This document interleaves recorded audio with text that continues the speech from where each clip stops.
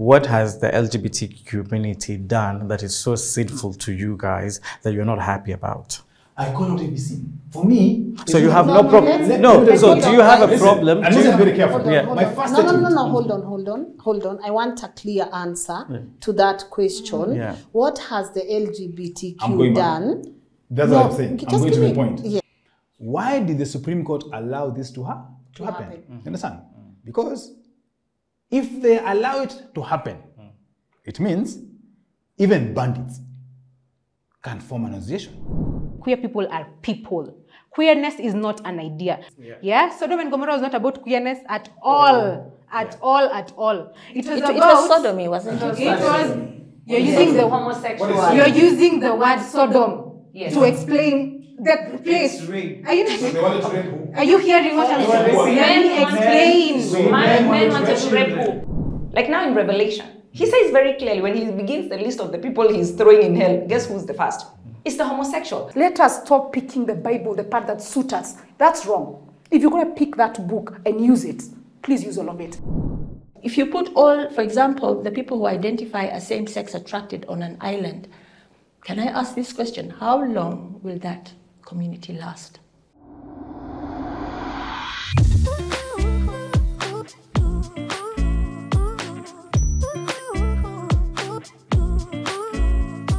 Hello and a warm welcome to this special edition of LNS. My name is Lynn Ngugi and thank you so much for joining us for yet a conversation that I believe should have happened a long time ago. I do not want to preempt it, but I do believe that the people I'm here to have these conversations with are able to have one and not a debate. So without further ado, I'm going to let them introduce themselves and then I will read you something. So please go on. All right, so hello everybody. My name is Carlisle or Nyambura. I am a mother, I'm an eco-feminist, I am an entrepreneur, and hopefully one day I'll be a meteorologist. So, yeah. All right. Hi, I'm Desi Hussein. I'm a luxury events designer, PR consultant, and a fashion enthusiast and luxury connoisseur. Yes. Yeah. Yeah. Karibu sana. Thank you. Yes. Shasema luxury. What's that? I lose. I mean, hi. Yeah. I'm an literary. I'm a media personality. I'm a mother. That's the most interesting thing in life. And I'm a mental health activist and also I'm a human rights activist. Yeah. That's it. All right. Welcome, Anita. Thank you so much. Okay. Yes. Hello, everybody. My name is Ada Tatu. I am a medical doctor, a counseling psychologist, and also a life coach and a fertility education coach. I'm the founder and director of Wastahili Family Wellness Center. Very passionate about health. I'm very passionate about women and ministering to women and young people. And I'm also on the board of Linda Vijana Initiative, which hopes to raise the next generation of young people. Yeah. I'm also a mother and a grandmother.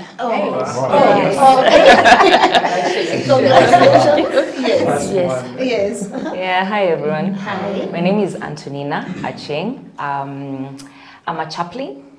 I also serve as a youth worker. I have been for the last 25 years. I am a mother of 4 amazing little people and truly grateful to be here. I am categorically pro-family and pro-life. Okay. Karibu sana. Hi everyone. Hi. My name is Daddy Owen. I'm a gospel minister. I'm a disability activist. I'm the founder of Malaika Disability Foundation.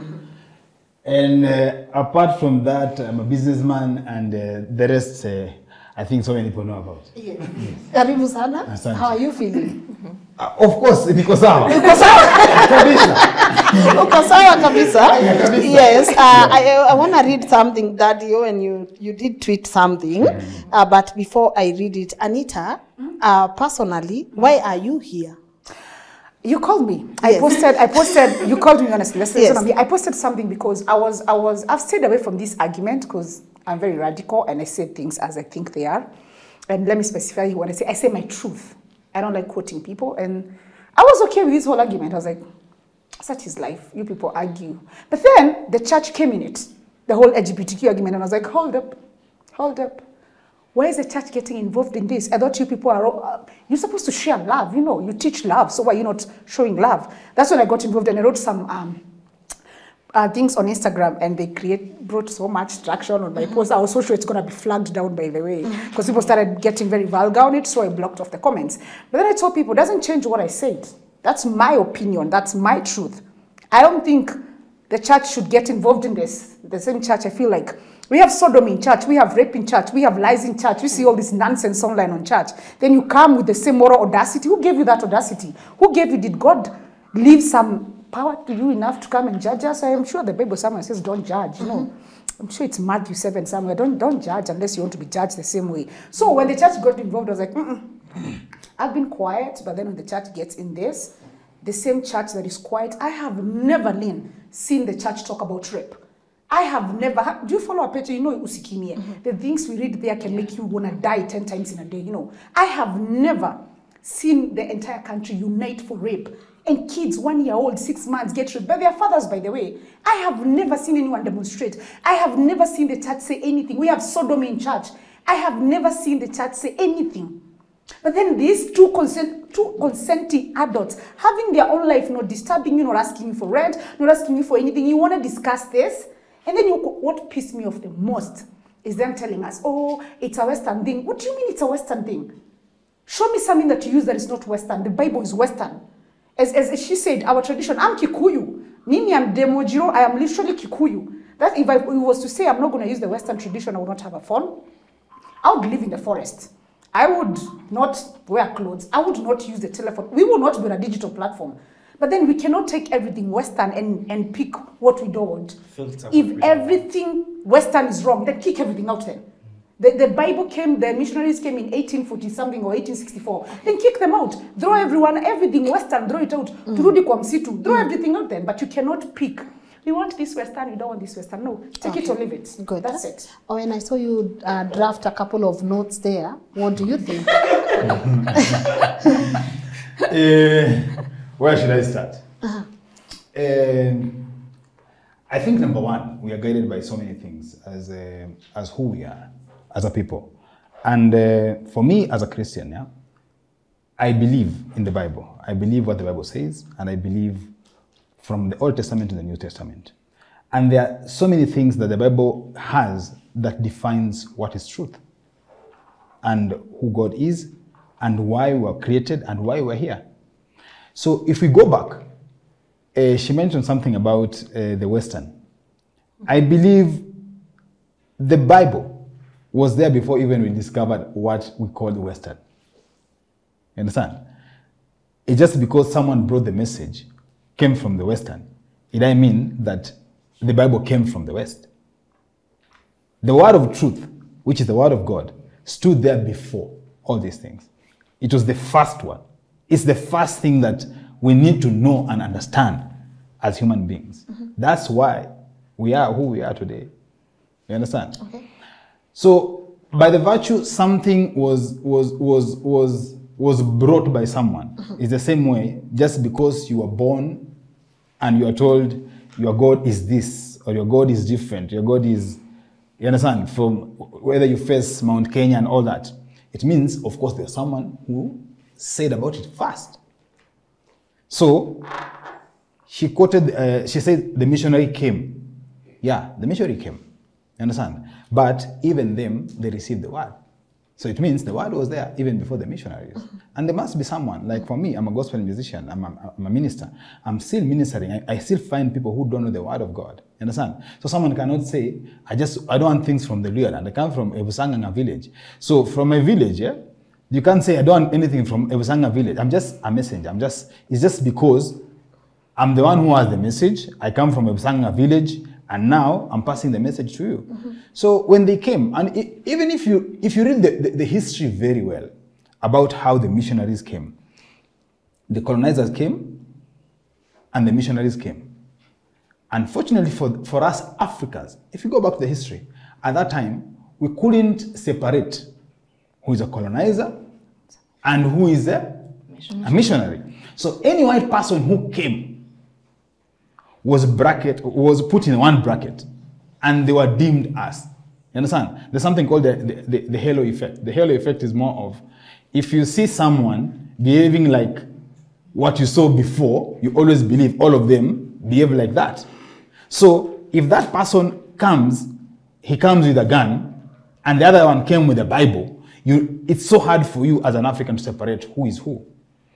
We know colonizers by then, they didn't do the right thing. They do. For me, I always say that was a very bad moment for Africans.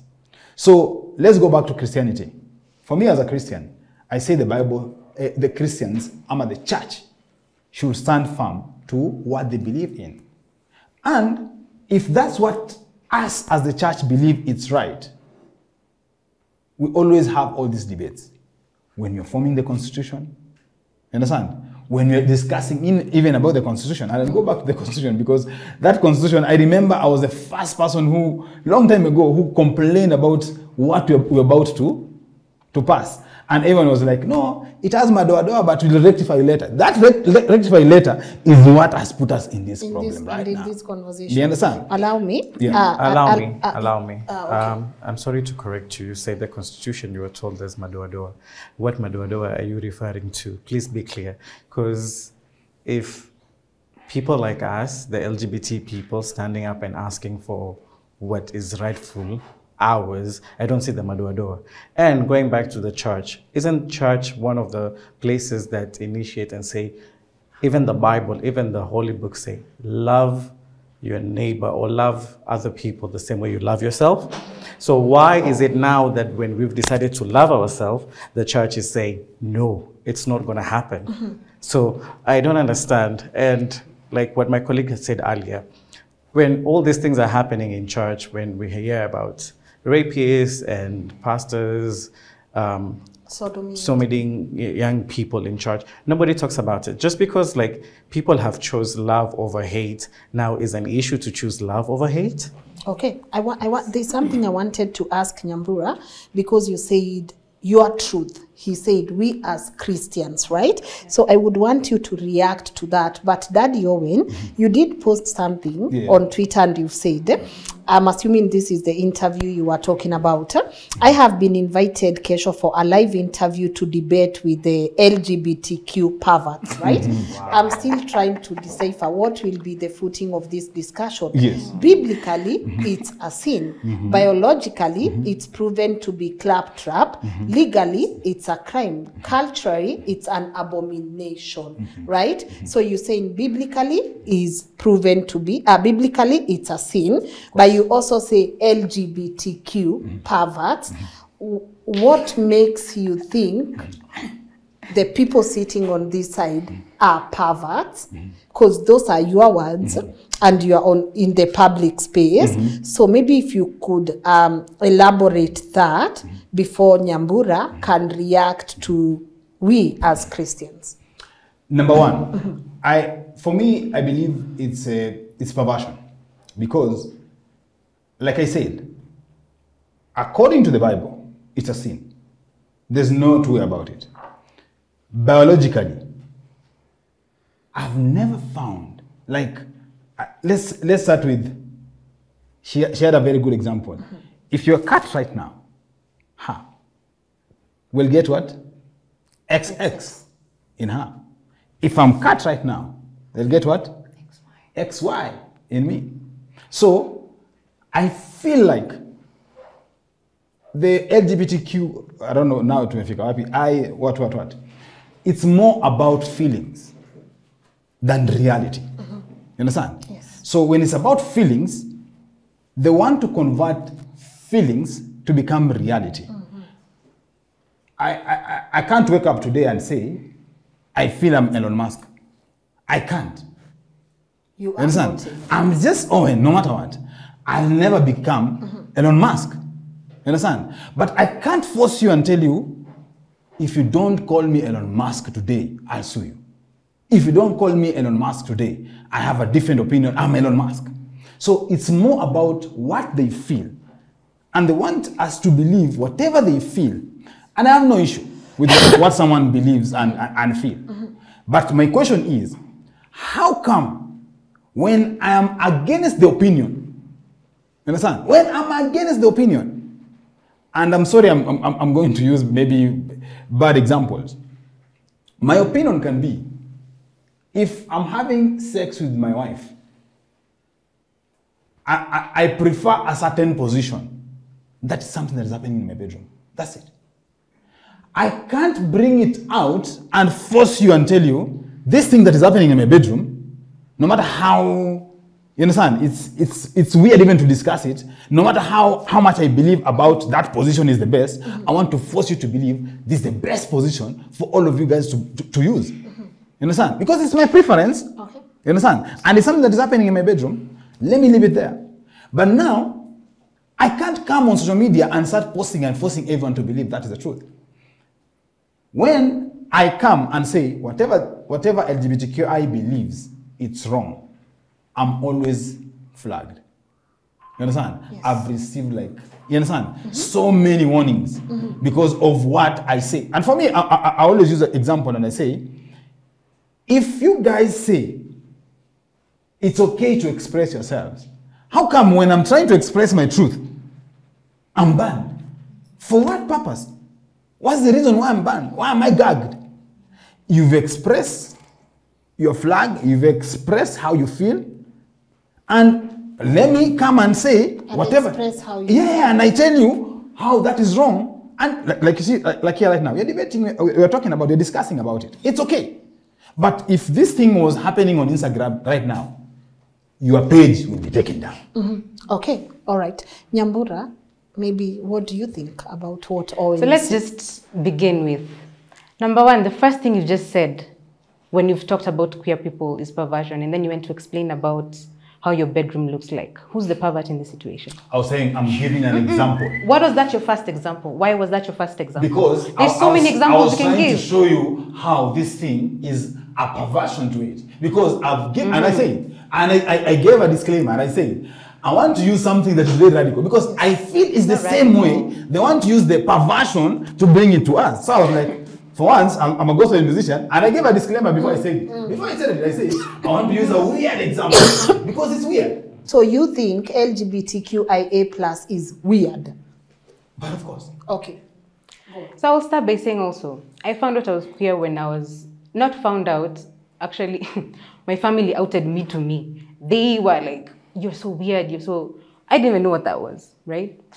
So in that instance, I was a child, right? So in that instance, I hid it to myself for a very long time.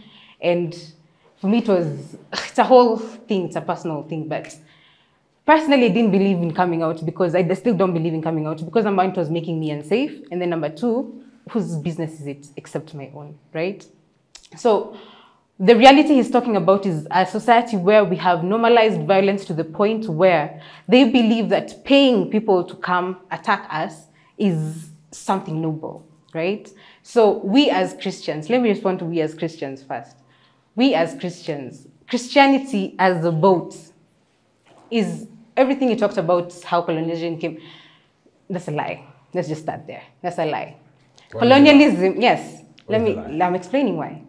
Colonialism came to us on the Christianity boat.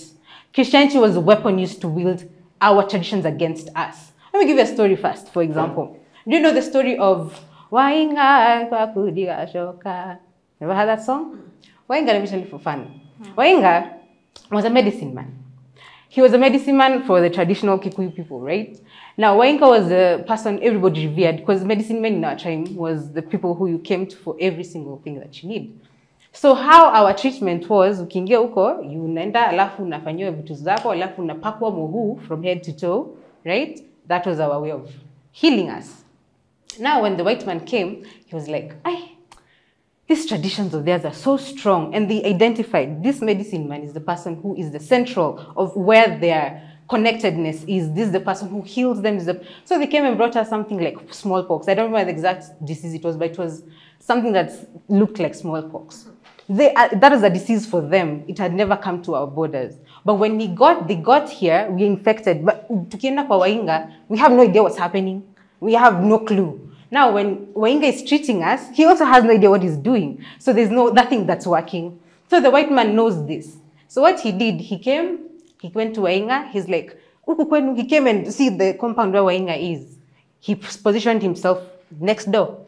See, because us were very welcoming, we were very, cordial people. We don't think anything is a threat because we are not threatening.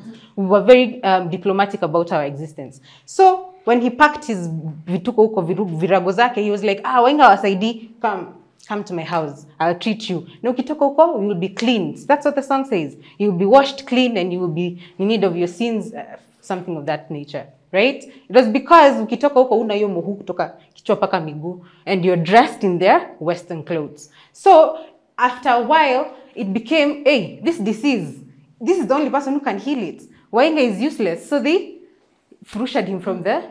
So now who's the healer? The white person. So that is the tool that they used. Christianity now became the weapon they used. So at the end of the day, when I say we as Christians, I take that as a foreign concept because the Christianity that was brought to me was a weapon that was used to bash me, and that's what you're still doing. To this day, you are beating me with a weapon that is not even yours for your own design, because the reality you're trying to defend is the reality of violence, where there is no self-determination. The family unit is what you're defending. What is the family unit? Where children are raped, where they're murdered, where Isikimia needs to exist because the government will not do their job. They will not do anything. They'll tell you to pray. Okay. Your taxes are going, they will tell you, I mean. So, Antonia, it does not make sense. You are going in, but she has something. Maybe, yes, and then Daddy will, yeah. Thank you, Lynn. And I'm noticing the emotions that are going up. Yeah. And there's something that Daktari had talked about before we began, about watching out to make sure that our emotions are not heightened, because then we will not be able to effectively communicate. Nevertheless, having said that, the reality of this conversation, most of us come into it from a broken place. And anyway, which human being is not broken? It's not broken. Everyone has their aspects of brokenness. So that, like now, for example, what she has shared, Nyambura, right? Yes. You can tell there's hurt, there's brokenness, and especially it happened for her, from the little that she has shared, from her family, when she was growing up, when she mentioned she was a child, okay? And many of us, most of the realities we have to deal with when we're grown come from a place of brokenness while we are children. Why? Because many times, though that space that was supposed to be the safe space for us wasn't safe. Okay, so we must appreciate brokenness, but also be able to pursue objectivity, where we can be able to identify that's the brokenness. That brokenness was caused by other broken people, because in an ideal reality, a place should be safe. And some of us actually, if everyone was to tell their stories, there's some of us who have come from very safe places. They were loved, they were appreciated, they were affirmed, daddy was always at home. And that's the reality of some people. But it's not the reality of all people. But as human beings, there is something in us that aspires towards the ideal. Aspires, pursues towards. So that even if I'm coming from a place of brokenness, can I leave a better heritage for my own? Like, for example, I'm coming into this conversation as a broken woman. What is my brokenness? My brokenness is, I came to realize much later that I was part of a research somewhere that was out to sterilize women in my space called Africa. Okay? What is my story? I want to get babies. I love children. I'm trying to get them. I can't get them. I am miscarrying 1. I am miscarrying 2. I am miscarrying 3. And I'm thinking, why now? What is not happening? I will go to prayer, because as an African, we know that there is a God, a supreme being, not a thing, a supreme being. And so I will knock doors for prayer. It's not working. What's happening to me? I'm getting babies. I can tell I'm pregnant. I go for the test, the scans. Yeah, you're pregnant. But then you lose it. Then you lose it. Much later, I come to realize, wait, there is a conversation behind the scenes that, Antonina, you have no clue about. What is that about? Depopulation. There are people somewhere who have decided, Africa, too many people. Bring the numbers down. What are the strategies? Abortion is one. Contraceptives is another. Sterilization is a third. Now, I can avoid abortion by choice, because it is a choice people make. But I went to a health facility, trusting that they will take care of me. This health facility is bona fide because it's government, okay? I'm given a jab. Later, I will come to discover the jab that you received, not once, not twice, has made your body reject the babies you're getting. I didn't know that. So by the time I'm realizing this, I'm wounded. I'm broken. Kwanza, I'm angry with God. Why are you giving me babies and taking them? Because I'm a religious person, I'm a Christian, okay? But fast forward, I come to realize, in the 1960s, some people came together, conjured up a strategy that they called now we call the sexual revolution strategy. The 3 strategies that they were pursuing, number 1 is depopulation, number 2 is divorce, number 3 is the gender ideology. So hapa kwa hii ya kwanza, depopulation, patikana, okay? When I discovered that, first of all, I'm in shock, like, how can anybody in their right mind do that? Because all I want is to have babies, carry them. Thankfully, and I thank God because in this country, there are people who pursue their careers for good in the medical field. So a doctor just happened to see me pregnant and then wasn't pregnant and asked me, what happened? I was like, yeah, this is what has been happening to me. And I was like, really? Come. I go, I'm tested. I am 90 plus positive to that, that thing that makes my body reject pregnancy. And so I have to be put on medication. Thankfully, I have 4 kids, the ones that I talked about, because each of them is a story. That is the place where I'm coming into this conversation. Okay. And what I want to help us understand is sometimes when you are dealing with a situation without stepping back to understand what's the big picture, what is really happening? Because is it true that lesbians have been there, homosexuals have been there, they have been there. Yeah. The intersex have been there, okay? So why is it right now there's a concern that is coming up from different quarters? Maybe if we step back, then we'll be able to pinpoint and say, okay, this is where it's at. And when we understand where it's at, when also we understand that this is a sinister agenda by some people, okay, then we will stop back and say, okay, so what do we need to do? Because like now in my space where I work for the last 20 plus years, I have dealt with broken girls and boys who come and say, I'm attracted to a person of the same sex, okay? And we sit and talk. And that is the first thing that, that's the first thing. Therapy. Let me finish. The first thing that we have to appreciate, and I will be bringing out just two main points, that there are people who are in this conversation who are hurting and very broken. They are crying because there are tears people don't know about. And I have listened to people who talk about they were raped by a significant, many times, it's usually an uncle, same sex. It's usually a house girl, same sex, you get. So that by the time someone is actually beginning to say, I feel attracted to, if you go back to their stories, you will find brokenness. Mm-hmm. How do we approach such? We must come with compassion. And that is why I want to bring about the conversation about church. Because right now, like from what has gone afore in this conversation, there's a reaction towards church. But I want to also say that it's not just church. We've seen Muslims doing a march, you know? We've seen different people coming out and saying, even from an African perspective, this is not us as a people, okay? So let's not bash church, okay? Church has its role, and you cannot ignore church. And about even Christianity, when you look at it from the perspective of colonialism, hiyo ni juzi sana. John Mark was one of the disciples, just a little bit, because I've done theology. John Mark was one of the disciples of Jesus, was amongst the first people who came to Northern Africa and brought the gospel. The Ethiopian eunuch that we meet in the book of Acts, that is a black man, like you and I. So history ya juzi ya colonizers na missionaries, hiyo ni historia juzi sana. Because if you trace the Ethiopian eunuch, he was a high government official in the Queen's government of Candace. Candace ruled the whole part of northern Ethiopia, even part of Kenya. Okay, this was all her domain. When the man came, he brought good news.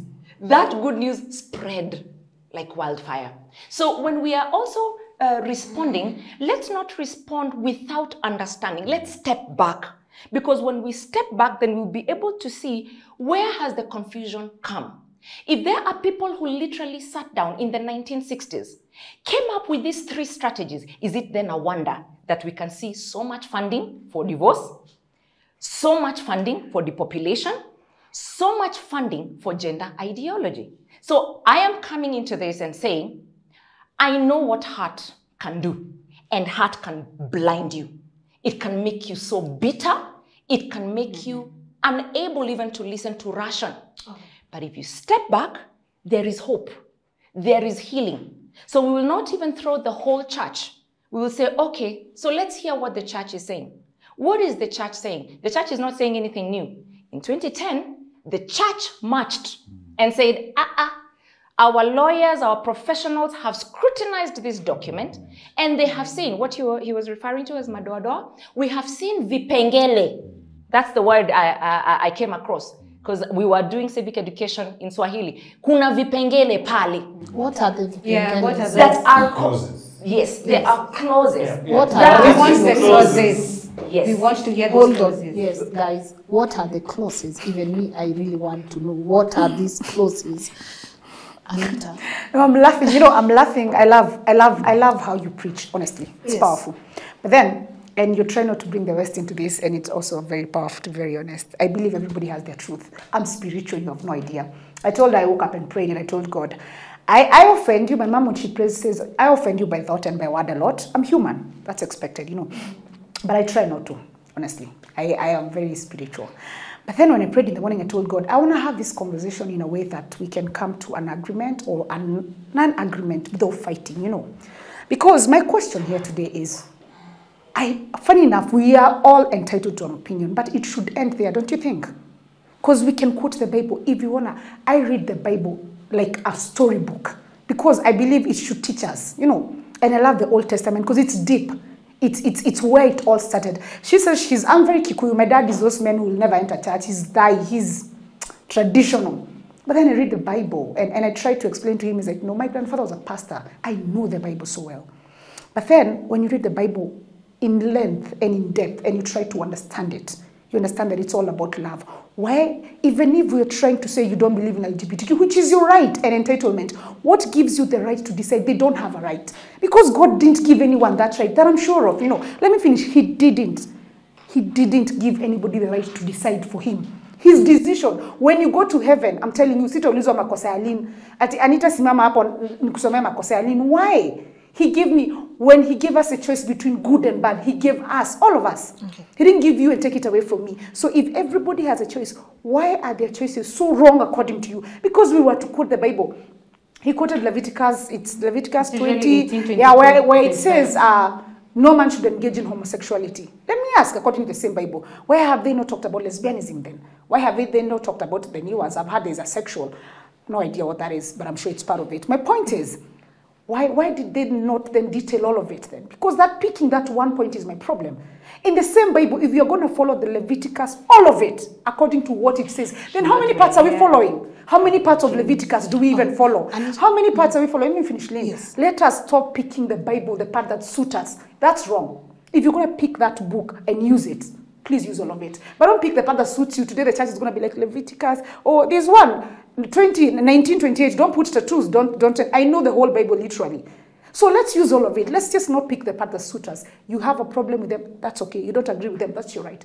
But what gives you the right to dictate? They should be condemned. They have no right to form associations. They have no right to live. What gives you the right to decide who lives or dies? They have right to be beaten. They have right not to exist. Who gives us that right? Yes. as a normal human being to dictate what happens to another human Okay, being. I want to move to Darcy and Eda, but I want to give her time to finish, and you are finishing something also. I'm really interested in the vipengele because that's what it has come twice, madoadoa and vipengele. But I'm really, you said you are doing the whole civic education. Yeah. I'm interested to know what are these vipengele, what are the madoadoas, especially in connection to the LGBTQIA plus community. Very good. Allow me kindly, because she asked a very direct question, and it was directed to what I had talked about. Yes. And the whole question of what gives me right. And like I mentioned here, I am not just speaking for me. I'm a Christian. In fact, I'm a gospel minister. I am a pastor in a local assembly and a chaplain for that matter. So, and I appreciate the fact that you say you have read the Bible. Yeah. That very chapter that he talks about, you will be surprised that the entire chapter is about sex. I know, I've read all of it. So when you're talking about just men and asking why didn't they talk about lesbianism, it's right there.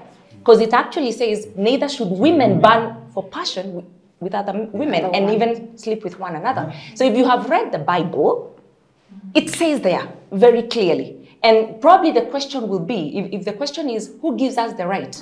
As Christians, who gives the right is God, okay? As Africans, who gives the right?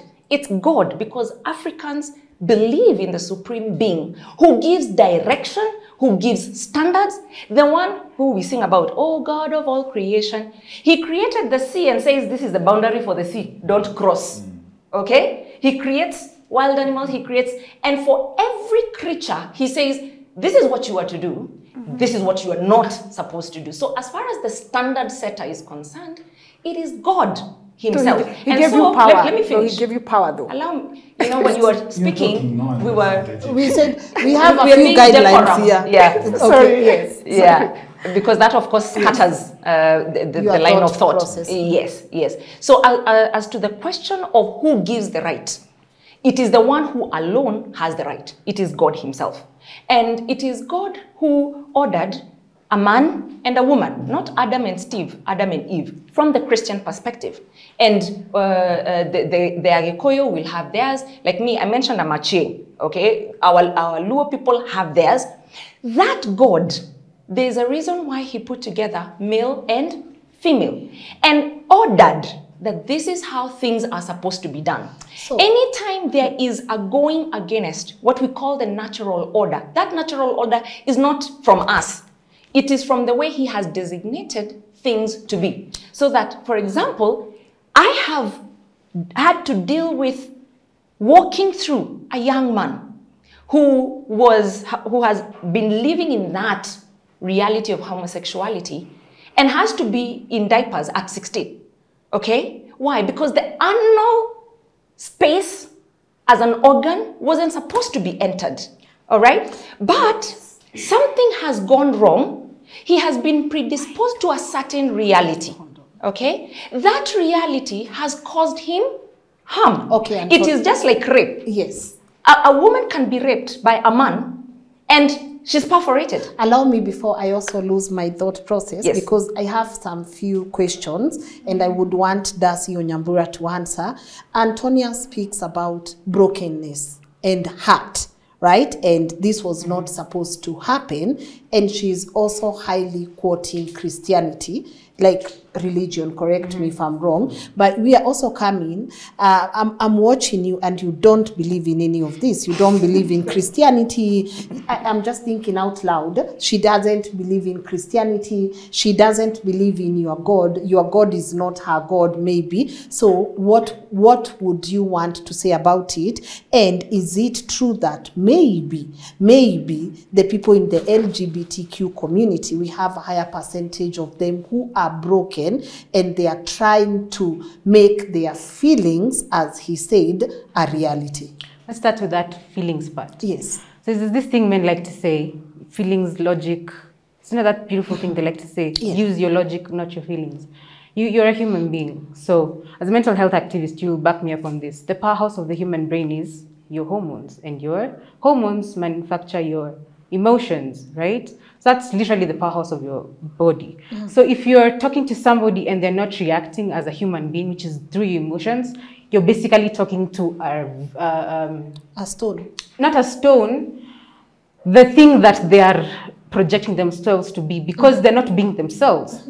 You're speaking as a pastor, you're speaking as an advocate for the church. You are their soldier, strongest soldier. I do not know who Achieng is. I have not heard Achieng, except when you shared your personal story. That's the only time I have seen Achieng, right? At this point, you cannot tell me this objective, beautiful thing that is attacking my person who's subjective. I cannot take my body, my physical self, outside everything you're saying because it's coming to me, my body, my feelings. My ears are hearing what you're saying. Everything you're saying to me is reminding me of my conversion therapy. And hey, anyway, hey, what's that?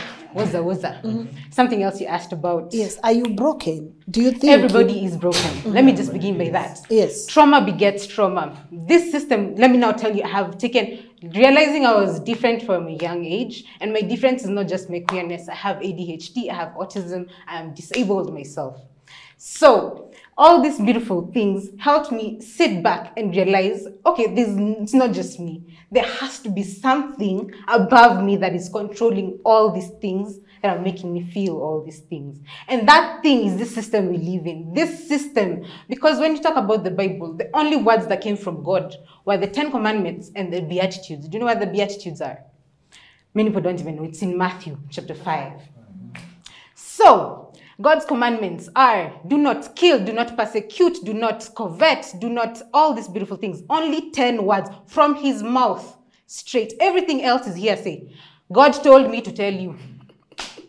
God told me to tell you. Now, as a messenger, you have your own bias. As a person, you have your own pain, your own brokenness. Like I said, every system we exist in is a violent system. Every single one. So you who has been broken by this system or this thing, you are a Christian who are being persecuted over here behind, and then you come with all your biases, and then you come and you sit down with it. Honestly speaking, are you not speaking from your brokenness as well, even if you're the biggest, strongest soldier for this beautiful religion that you're championing for? Right?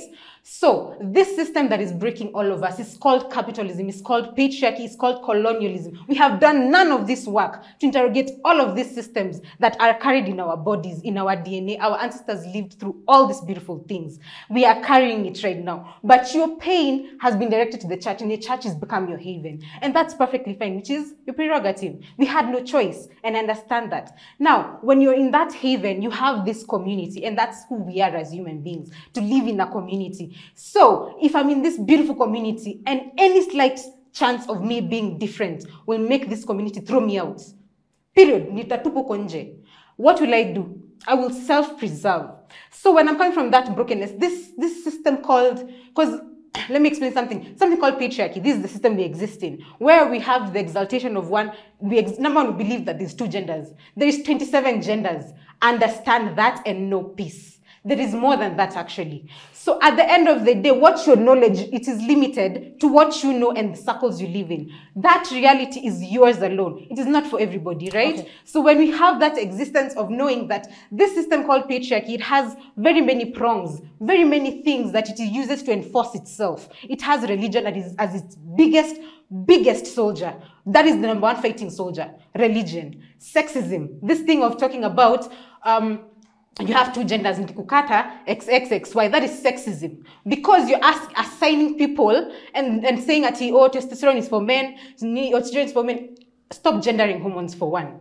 Hormones are in everybody's body. In different degrees, in different variations, of course, yes. That is subjective. That's why we come back to subjectivity. When we are objective about it, human bodies cannot be sexualized unless you purpose to do it, right? So sexism is another thing. Then you come and talk to us about colonialism. That was another big ramming bat for everybody else to put us, because Africans were very, what is it called? We loved our, even if your person is different, we will not kick you out, we will not kill you, we will come and hold you as a people and understand. And if this difference is so different, we will create for you your own space to exist outside what we believe in. That is who we were. But we came and we were given this beautiful foreign thing that we are now championing so hard against other human beings, against your own people. Do you understand the level of going against the Bible that you're doing? I don't think, yes. no, I don't think you guys have fully, Grasped? you have not fully grasped the things you're doing. You have not grasped it. The number of, you have not grasped it. Okay, all right. You have not. Hold it right there, Nyambura, before Daddy Owen you react. And Doc, I love that you're observing all this because I'm highly, I want to understand what it is that you are drafting down so that you are able to help us navigate some of this, right? But Darcy, when we started, you said the moment we decide to love ourselves and accept ourselves, that's when you want to come and tell us that we shouldn't. Have you always not loved yourself? And what is it about even the apex ruling that makes you now feel like there's some sort of security in how you can be able to move around? I've always loved myself. It's just that the one thing that I grew up, I'm not Christian, I'm Muslim, Yes. and I grew up in a Muslim family. And there are a lot of things that we are told, this is not the right way of doing things, this is not the right way of doing this, this is not the right way of doing this. But then when you look back at the community, the people who are actually making that noise are the same people who are doing worse things than what we are doing. And one of the things that I have realized in life is most people project what they fear on themselves on other people.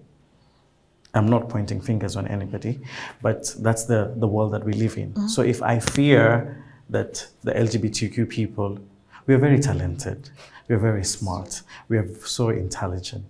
We do what most people want to do. We are gifted. It comes naturally. Naturally. It comes naturally. I'm sure the guys, most of the guys who are seated on the other side have worked with people or are living with people who are the LGBT people, and these are the people who are running shit for them.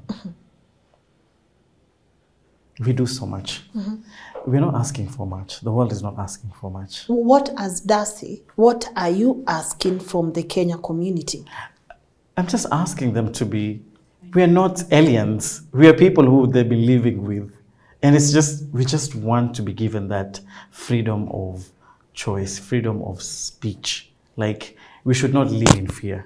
We live in a generation that most of the LGBTQ people are told, you're not worth this, you're not worth that. And I don't think it's the right way to live. Nyambura, I'm coming to you. Daddy Owen, he said he just wants to exist peacefully. What is wrong with what he's asking from you as a brother? Number one, I always say this. I hate the sin. I don't hate the sinner. Sin exists. We found it here. We'll die, all of us, and leave it here. You understand? Sin is here. Sin came through the world. Through one man. That's what the Bible tells us. So, sin exists. It's in our environment. It's everywhere. But the sinner has a chance. I can talk to them, I can preach to them, and they can change their lives. That's why I always say, even in my post, I always say, I don't hate the sinner, I hate the sin. I don't hate a person. I can't hate a person. That's not for me to hate anyone. But I call out the sin. And when there's a sin, it has to be called out. And most people, I remember every now and then someone used to tell me, so, the way you've portrayed them, you've written what you've written and all that, in your situation, what would Jesus do? And they always use the example of the adulterous woman. The worst thing is, no one quotes the last statement Jesus said in that whole story. Jesus said, go and don't sin no more. So the other story that was happening there when the men came with the stones and you understand, it was dramatic, of course, it was very dramatic. And that's what everyone talks about. But the last line, it means even Jesus knows, I love you. You're an adulterous woman, I love you. But I'll call out your sin and I'll condemn the sin. Do you think what you're doing is sinful? No. No human being is illegal. No human being is a sin. Like you said. When you're talking about sins, like Daddy Owen, you want to tell me you're a saint you've never sinned in your entire life. And I was going to my point before she cut me short. Even for me, I'm a gospel artist. Yes. We are condemned. People call us out every now and then. You understand? And at the end of the day, you listen to what they are saying and you're like, hey, there's a moment Eric Omondi called us out and he was like, you guys do this. You understand? And I did an interview with Eric after that. And I said, of course, there are things you've mentioned which we know it's happening. And even for me, if I see someone doing something that I know is wrong, I always talk to them. And there are people who talk to me and tell me, hey, that you're here, this is wrong. You can't be doing this. You understand? So as a gospel minister, as a person of interest, I always go back and say, but here, I did it wrong, and I have a chance to repent and do it right. And that's what I'm calling out for. Because for me, the issue, and I want to make it very clear, the issue is the sin, not the sinner. Okay. Bro, I have nothing against you. What my question would be to both of you, what has the LGBT community done that is so sinful to you guys that you're not happy about? I call out every sin. For me, so you have no problem. So do you have a problem? Hold on. I want a clear answer to that question. What has the LGBTQ done? That's what I'm saying. Just give me the point. Yes. My first statement on Twitter and Instagram was, why did the Supreme Court allow this to happen? You understand? Because if they allow it to happen, it means even bandits can form an association. Because, let me give you an example. Today, if I go to Pokot right now, and I sit down with those Marakwets and the Pokots, and they start giving me their reasons why they are fighting for their cattle and all that, trust me, they'll convince you. It's colonialism. So why is Marakwet and Pokot? So why are you fighting colonialism? Nyambura.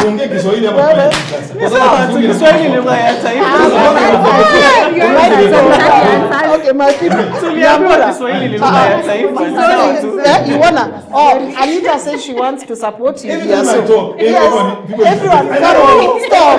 Guys, everyone is against you. We are here to have a conversation. No, let's have a conversation. Every time I try to talk, part of a conversation, there's going to be sarcasm, there's going to be laughter, and that is part of a conversation. We're not here to fight anyone, and nobody is here to fight anyone, right? Owen, so, go on. And I mentioned, if you go to the bandits today, they'll give you reasons.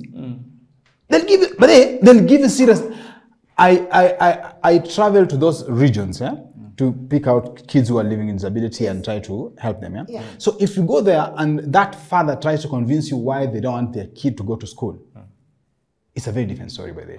It's a very different conversation. And they believe they are right. They believe they're right. You understand? So bandits today can be allowed to form an organization, to form an NGO, and it can be registered.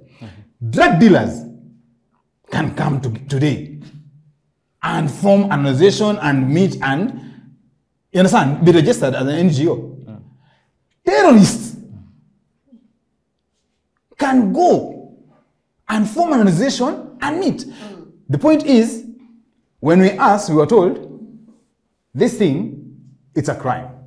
It's wrong. That's what they say. It's wrong. It's a crime. But we can't deny them the right to association. You understand? So that came to my point. When I called the bandits out, I called the terrorists out, I was calling everyone out. I didn't just pick on the LGBTQ. And that's my point. I called everyone out. Because my point is, we are going back to protect our posterity, our foundation, our future, our kids and all that. Because I've gone to schools. I've gone to high schools. Understand? Most of the LGBTQ something, the formation or the breeding place is the high schools. And if you ask these kids, most of them, they'll tell you someone whispered something in their ear. And that's how it started. So it means the same way, if they are given the opportunity, anyone can be given an opportunity to form an association, they can create a narrative. And the moment they create that narrative, it will be very hard. You have to nip it at the bud. Daddy Owen, Yes. my question is still, like you've not given your final answer. Do you have a problem with the LGBT community personally? Like I said, my first statement, I called out everyone.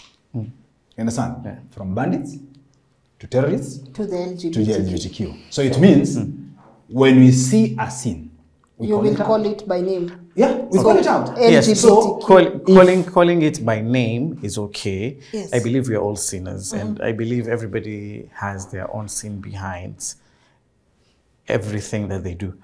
See, you've still not answered the question. The question is, do you have a problem with people like me?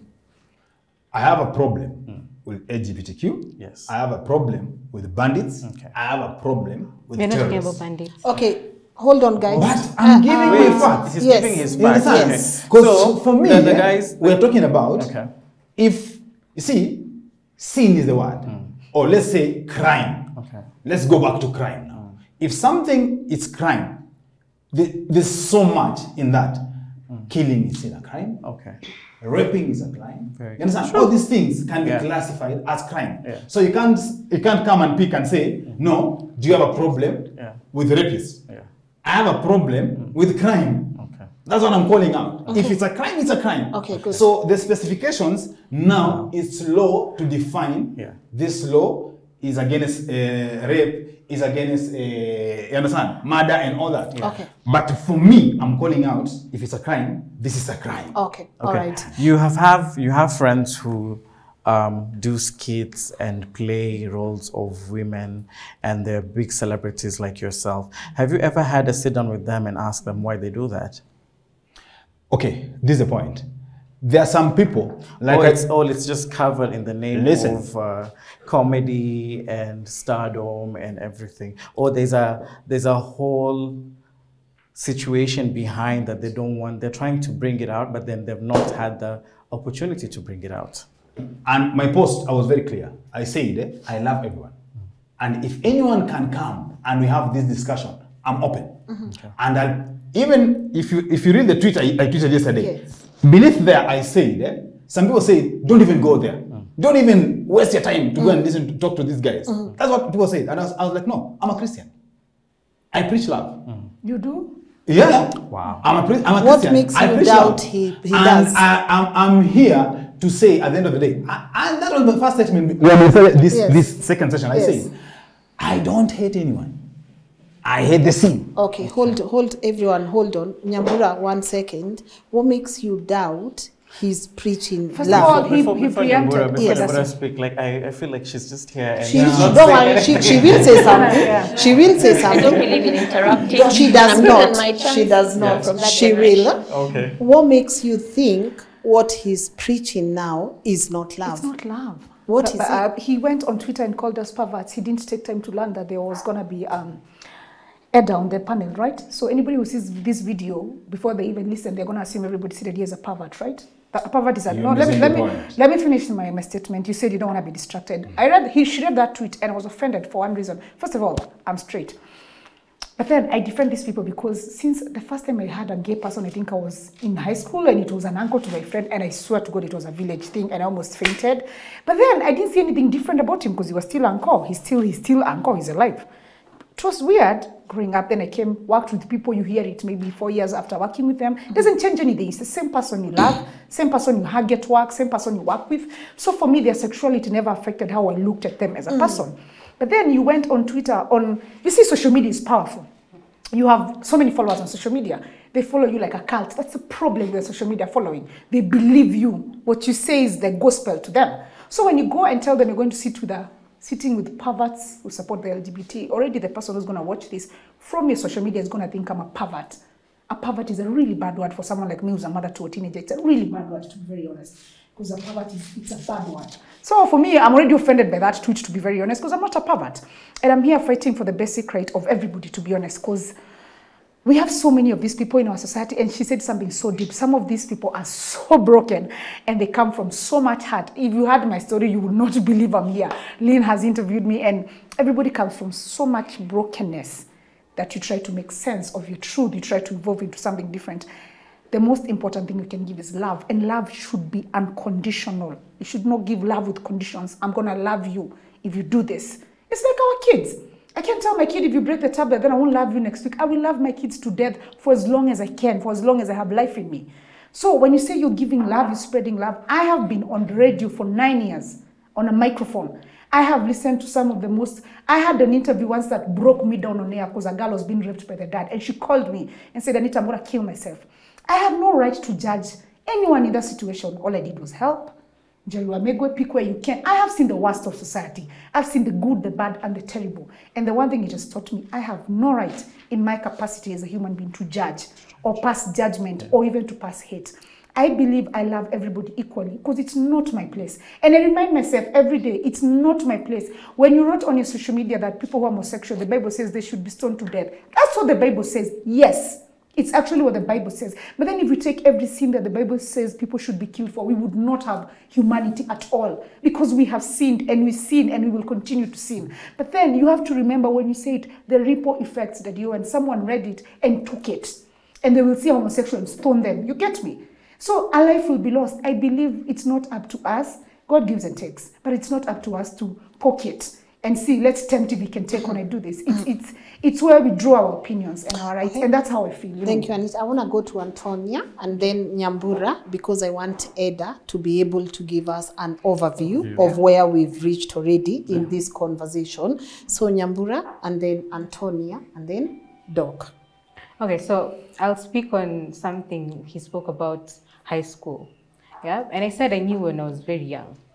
So let me tell you for free, okay, let me just ask this as a question. When is a human being learning of their sexuality? When do they learn it? When does it start to manifest? Is it not in your teenagehood, right?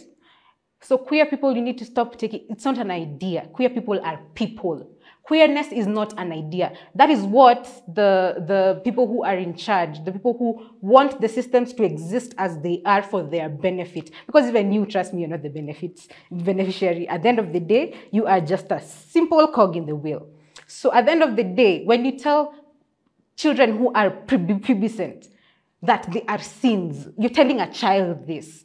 How do you think they will view themselves as they're growing up? Because that's your formative years. How will they view themselves as they're growing up? As you're telling them their sins. And then you are weaponizing the school, beat these children, convert them, give them, because my conversion, let me give you a bit of a snippet of what happened to me. I went into that room. This was not even a therapist. That was the first of the very many therapists I have been to who have done more harm than good. They have reversed everything I had done for myself. So the first thing this man did, he was a pastor, a very beautiful pastor. I didn't know that then. The first thing he does, he goes into his wardrobe up on Danny. You know what he removes for me? A magazine, a porn magazine. I have never even seen my own body. But that man opened the magazine like this. Isn't it unataka kuona? Easy. Isn't unataka kuona? I ran out of that room screaming. I am a child. I ran out of that room screaming. Because who does that? Who in their right mind shows a 12-year-old girl a full-fledged vagina and a full-fledged... What is wrong with you? Is your head not clicking to tell you, this is a child, you are actually molesting them in this action that you're doing, in this thing that you're telling them they are not human enough to fit in your society, and then acting like it is such a big thing. You know, the thing that people are keeping saying is, you're shoving this in our face. It is not our responsibility to educate you.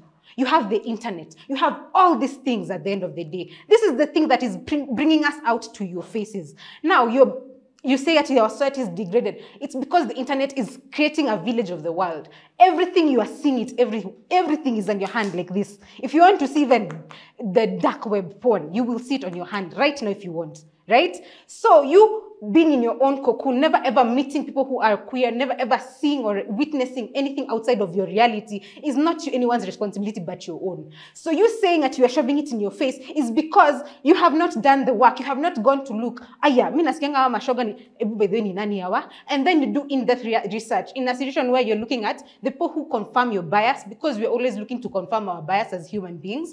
You will look for the people who will confirm your bias and the people who will dissent from your bias, right? So when you look at those two, you have critical thinking. Now that's the one thing we have lost as an education system. We have no critical thinking skills. And that is where we can sit here and say, I am a whole person in power, in Senate, in a government, and I will weaponize this thing, and I will use it as a scapegoat, and I will pay people to do what I want. Because that is your personal vendetta against queer people, for example. So you saying, and so let me go back to the high school thing. So high school, when you come back to talking about children, now when you do that to a child, yeah? Because for me, nobody ever I told you I have ADHD and autism. I do not like people. I run away from people. I was a person who used to go hang out in the hanglines alone myself with the kapeke yangu in a corner. Teachers used to understand me because I used to hang out in a corner alone. Nobody talked to me. Nobody touched.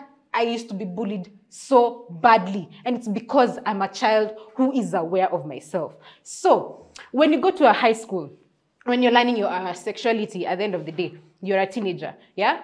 The first thing that you will do, and I'm not going to say this as a, let me just say it. The first thing teenagers do will reach for the person who's right next to them.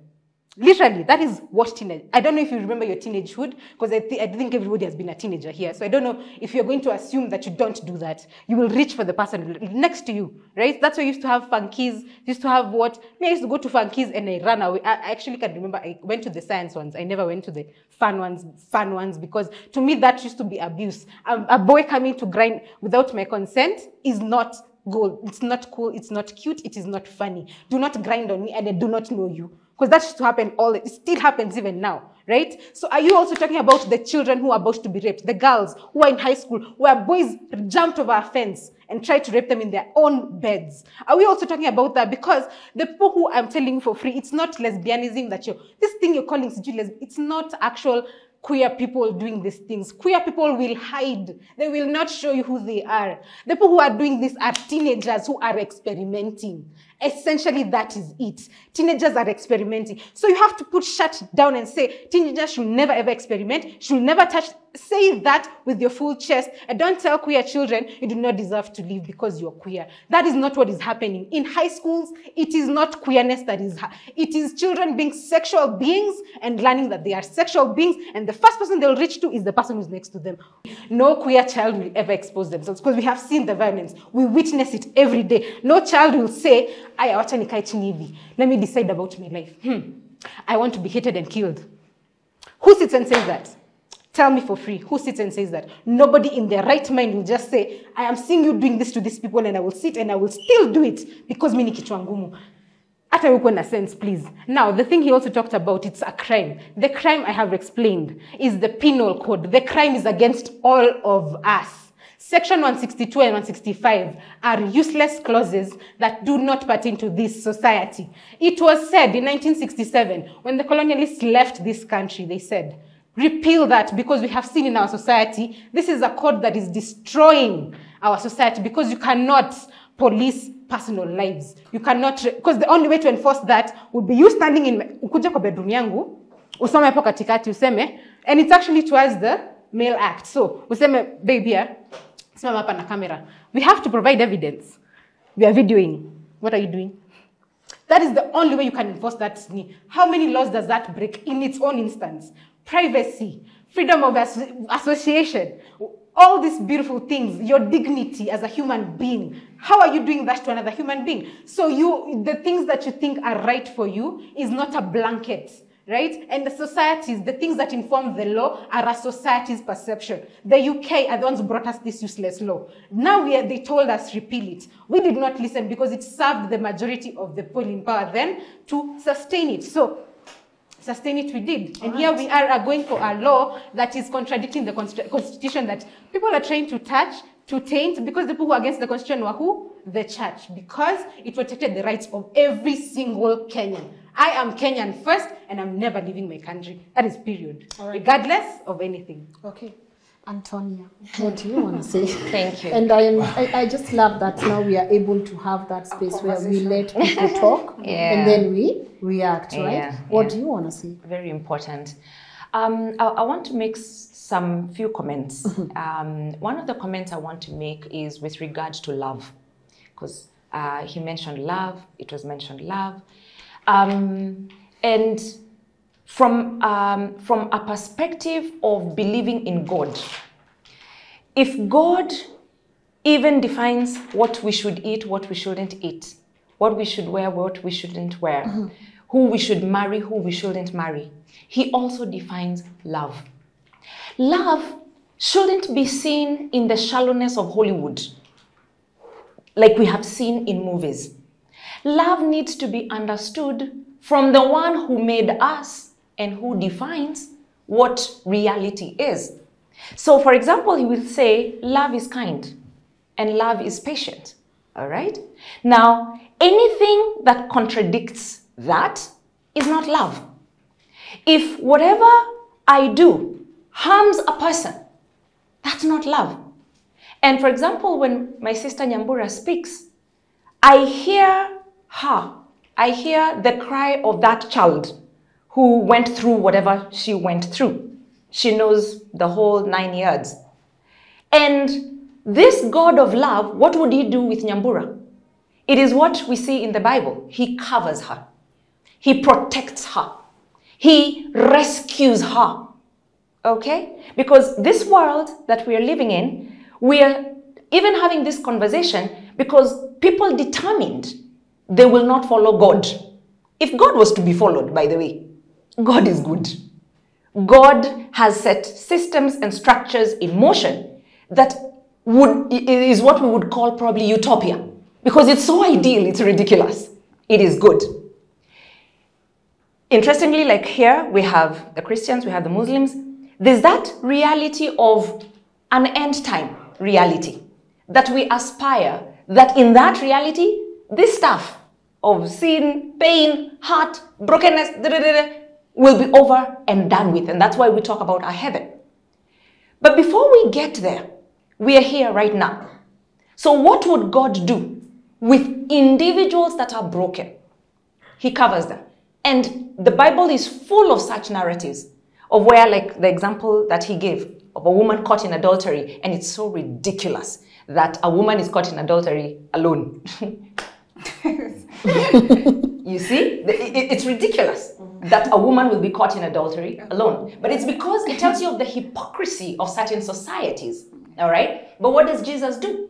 And that's why, for me, the conversation to individuals who are hurt and broken is always to push them to this person. Because that's why, like for me, in my brokenness, that's why I found help. I found help in a person who affirmed me, in a person who told me, by the way, it's sad that you have been subjected to this, but there is hope here.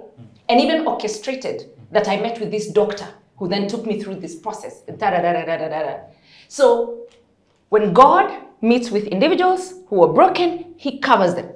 And even when we were growing up, the society, at least I lived in that space where if you saw a mad person, you would be struck, hit for laughing at them. Because that he akouchi. He's naked.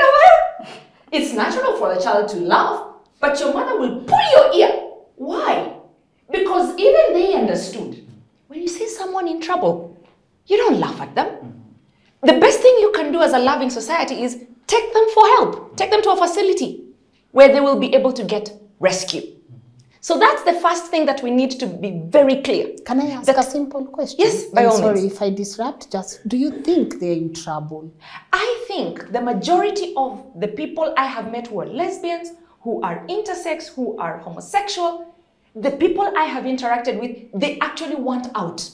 They actually want a change. If they could, they would go back to where they were abused, where, like now for Nyambura, where she was treated as strange, weird, untouchable. Anyone who has those wounds would want to go back and have a different experience.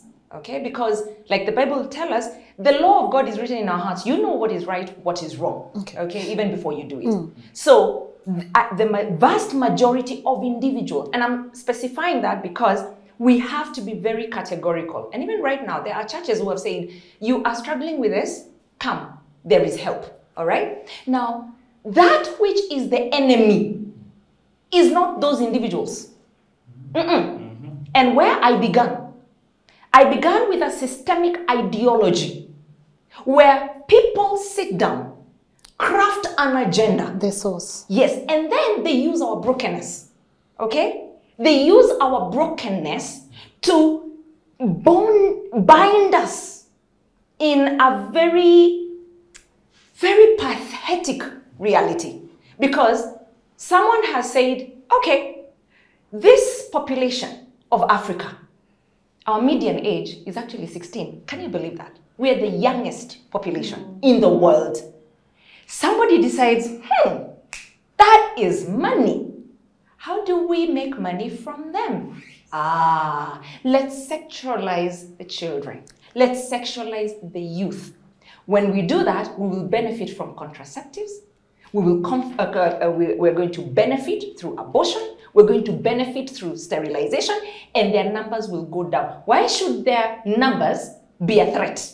Why should our youthfulness be a threat? So, like now for Anita Ray, and I love how she speaks, and she says, I am this, but I'm defending this. I want us to be able to appreciate, and this is information that is online. You can Google it, you will find it.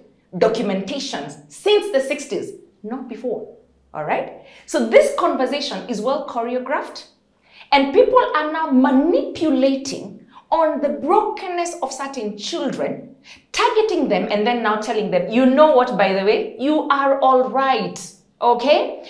In fact, we will fund you when you do this. Like right now, I have met young people who they have been given, because they're celebrities, they have likes and all this following on social media, and they're told, we're going to put you on salary. You don't even have to be a homosexual, but just claim to be. And then appear in our meetings, appear in, and they are literally just simply being given a pay package. All right? Now we're living in desperate times, in desperate realities. So everyone wants to make a buck. Okay? What have you done to that person?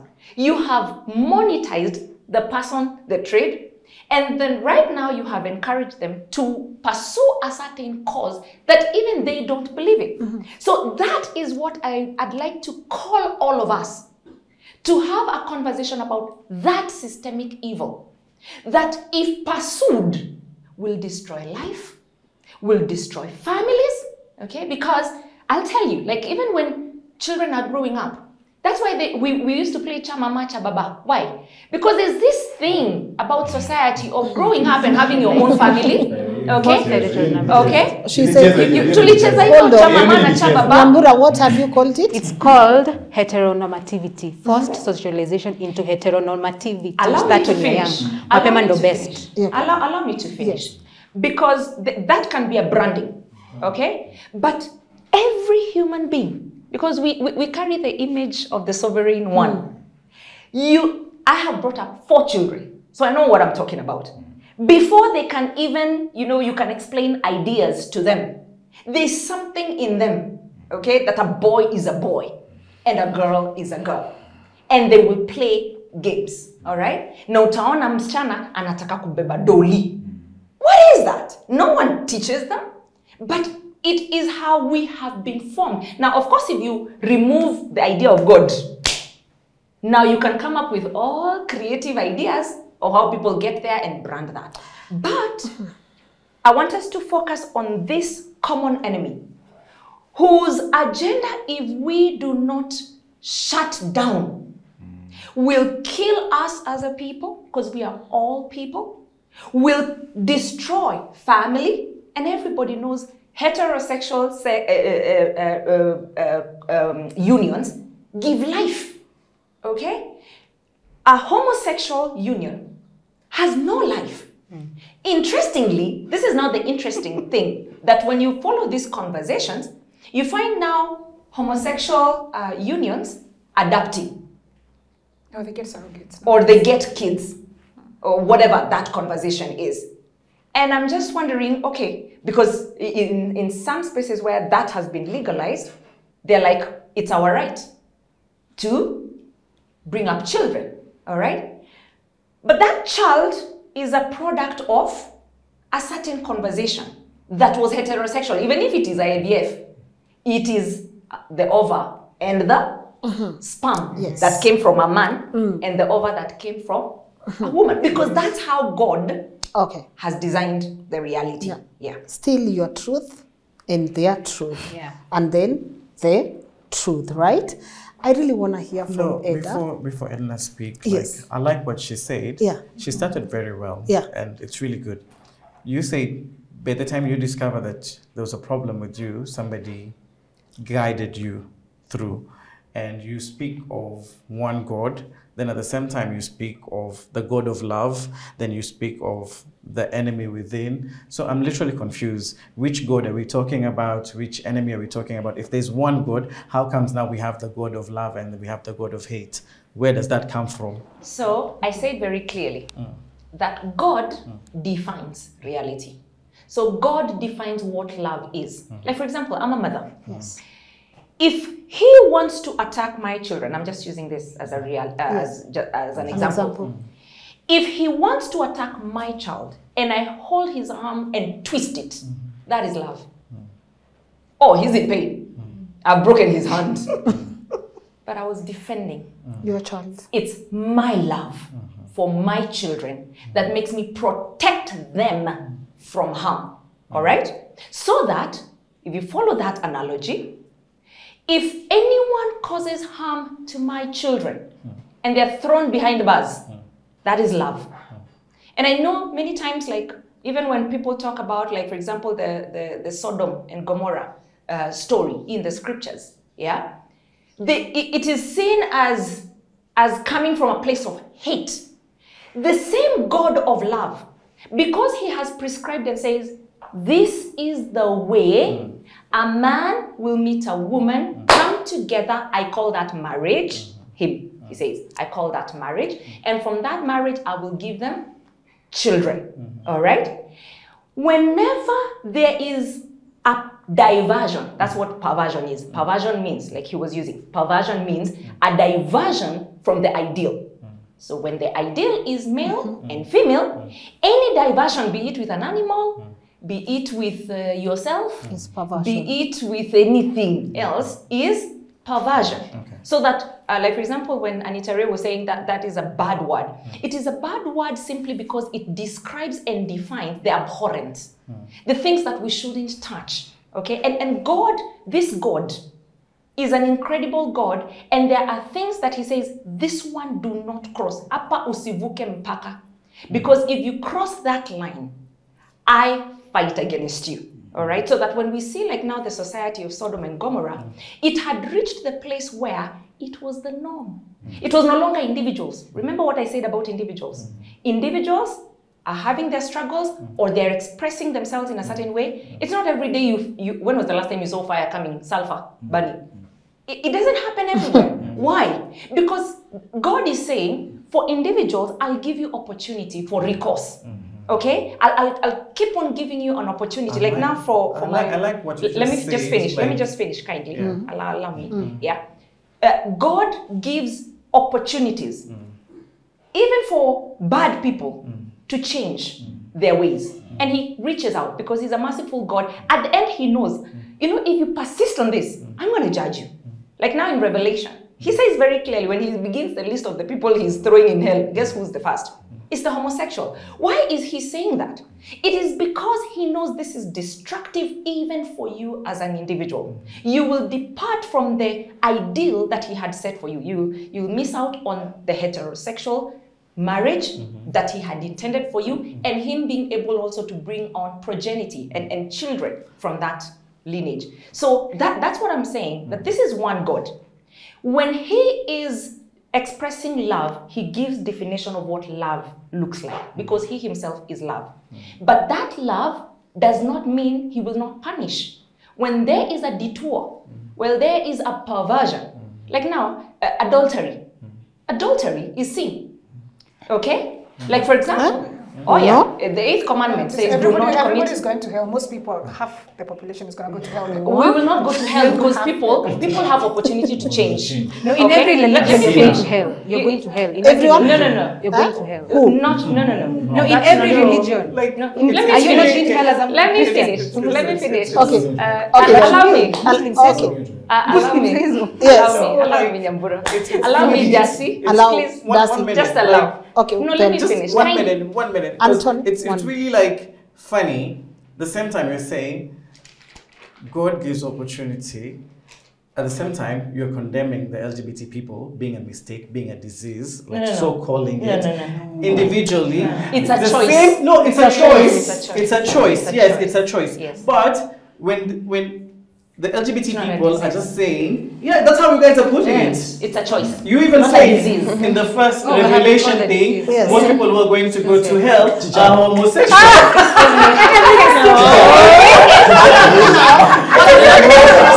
Now, what I'm gonna do, all of you, now we are going to be silent and listen to Eda, and then any reaction will follow. All right, Doc. Thanks very much. Yeah, it's been quite a discussion. Yes. Yeah, I'm a child of the 60s, so probably I'm a parent to some of you here. Yeah. And the one thing that I want to say is that I'm speaking to you as a mother, a grandmother, a Kenyan, and also a professional. First of all, I would like to say, Nyambura, I'm really sorry about what you went through with the psychologist. There's so many people who have the word counselor on their card. But please always ask, even for the listeners, ask somebody which professional organization they are affiliated to.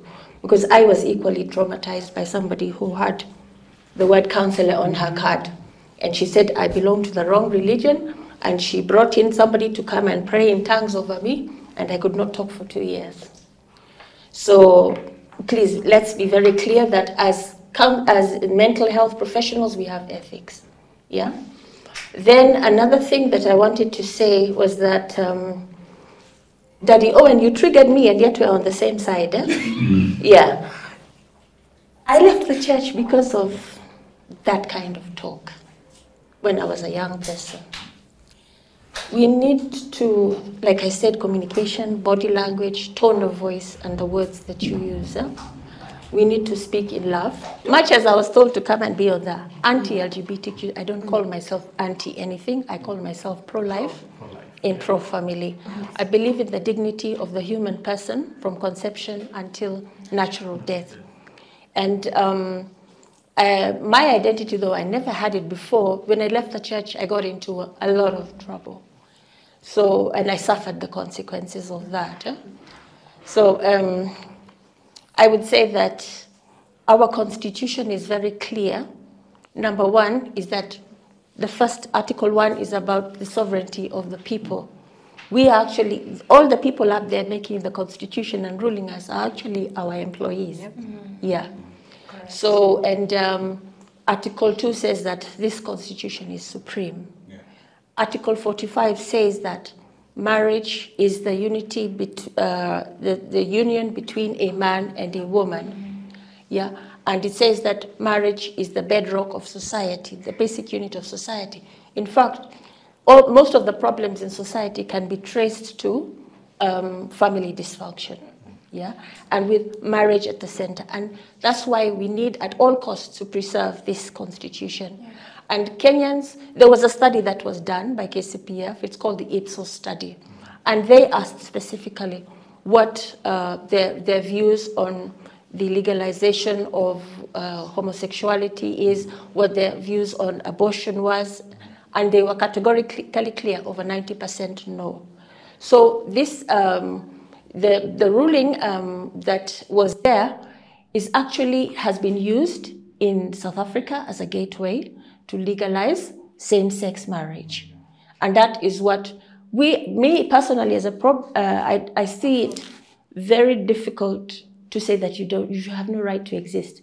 That is definitely not my thinking at all.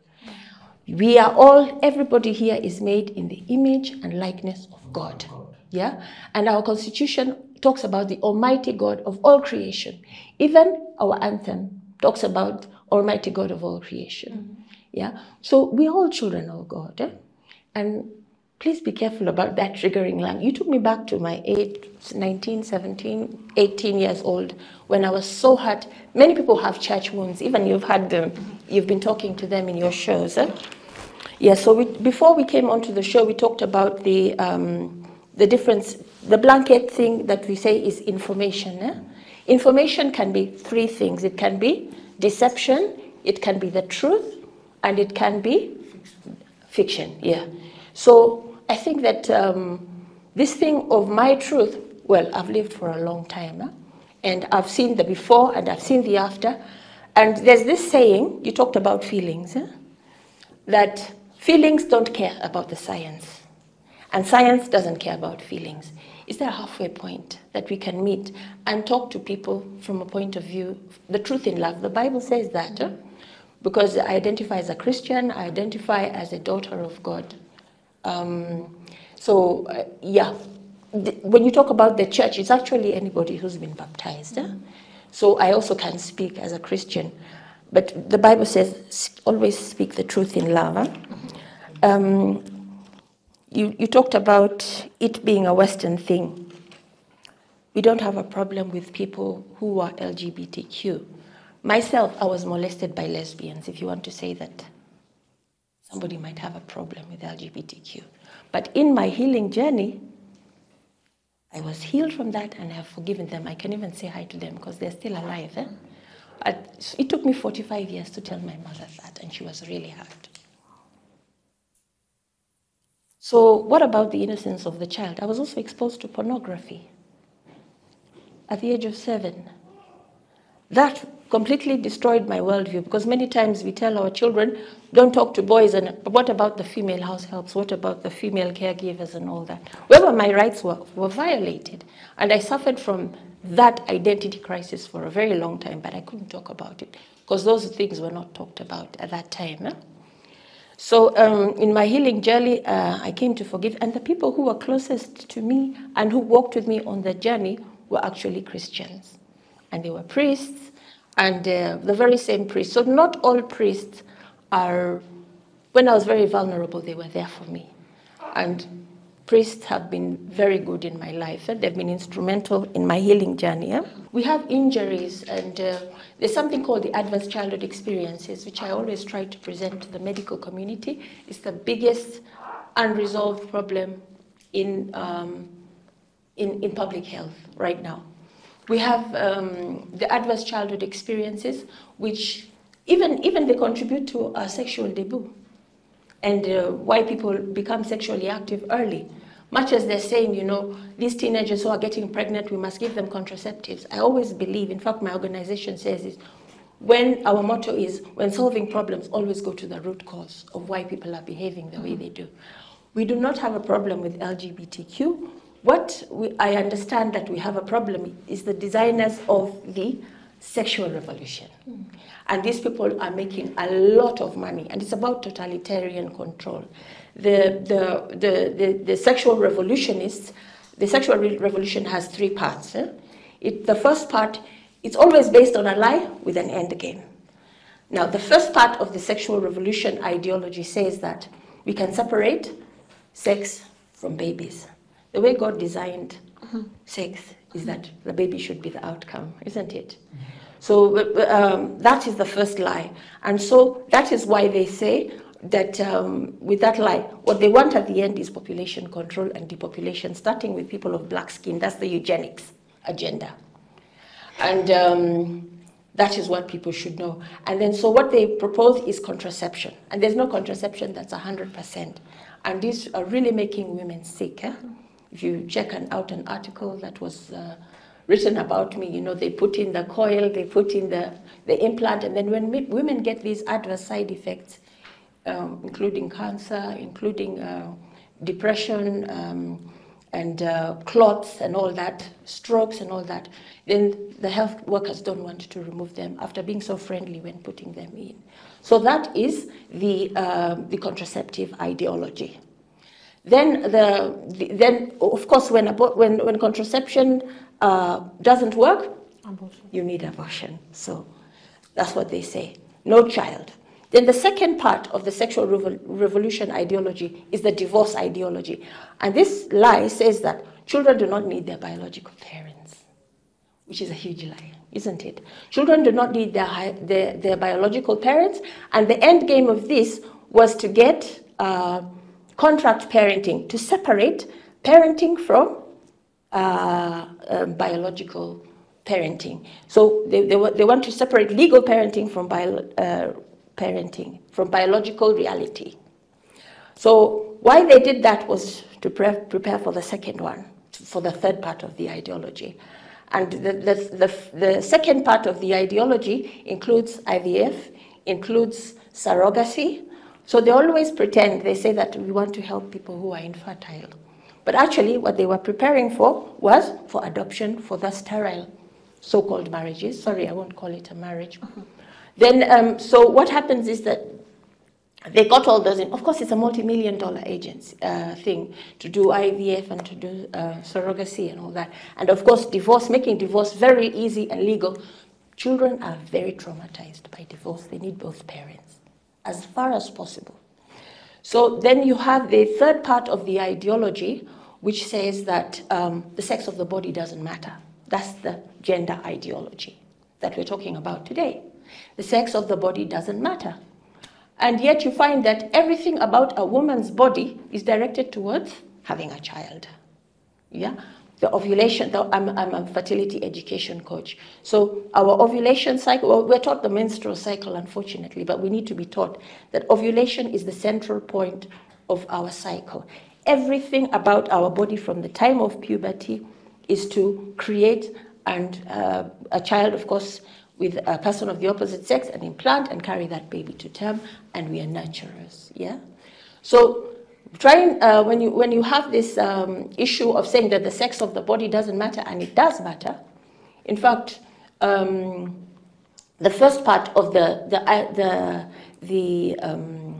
gender ideology was radical feminism, which was the second wave of feminism.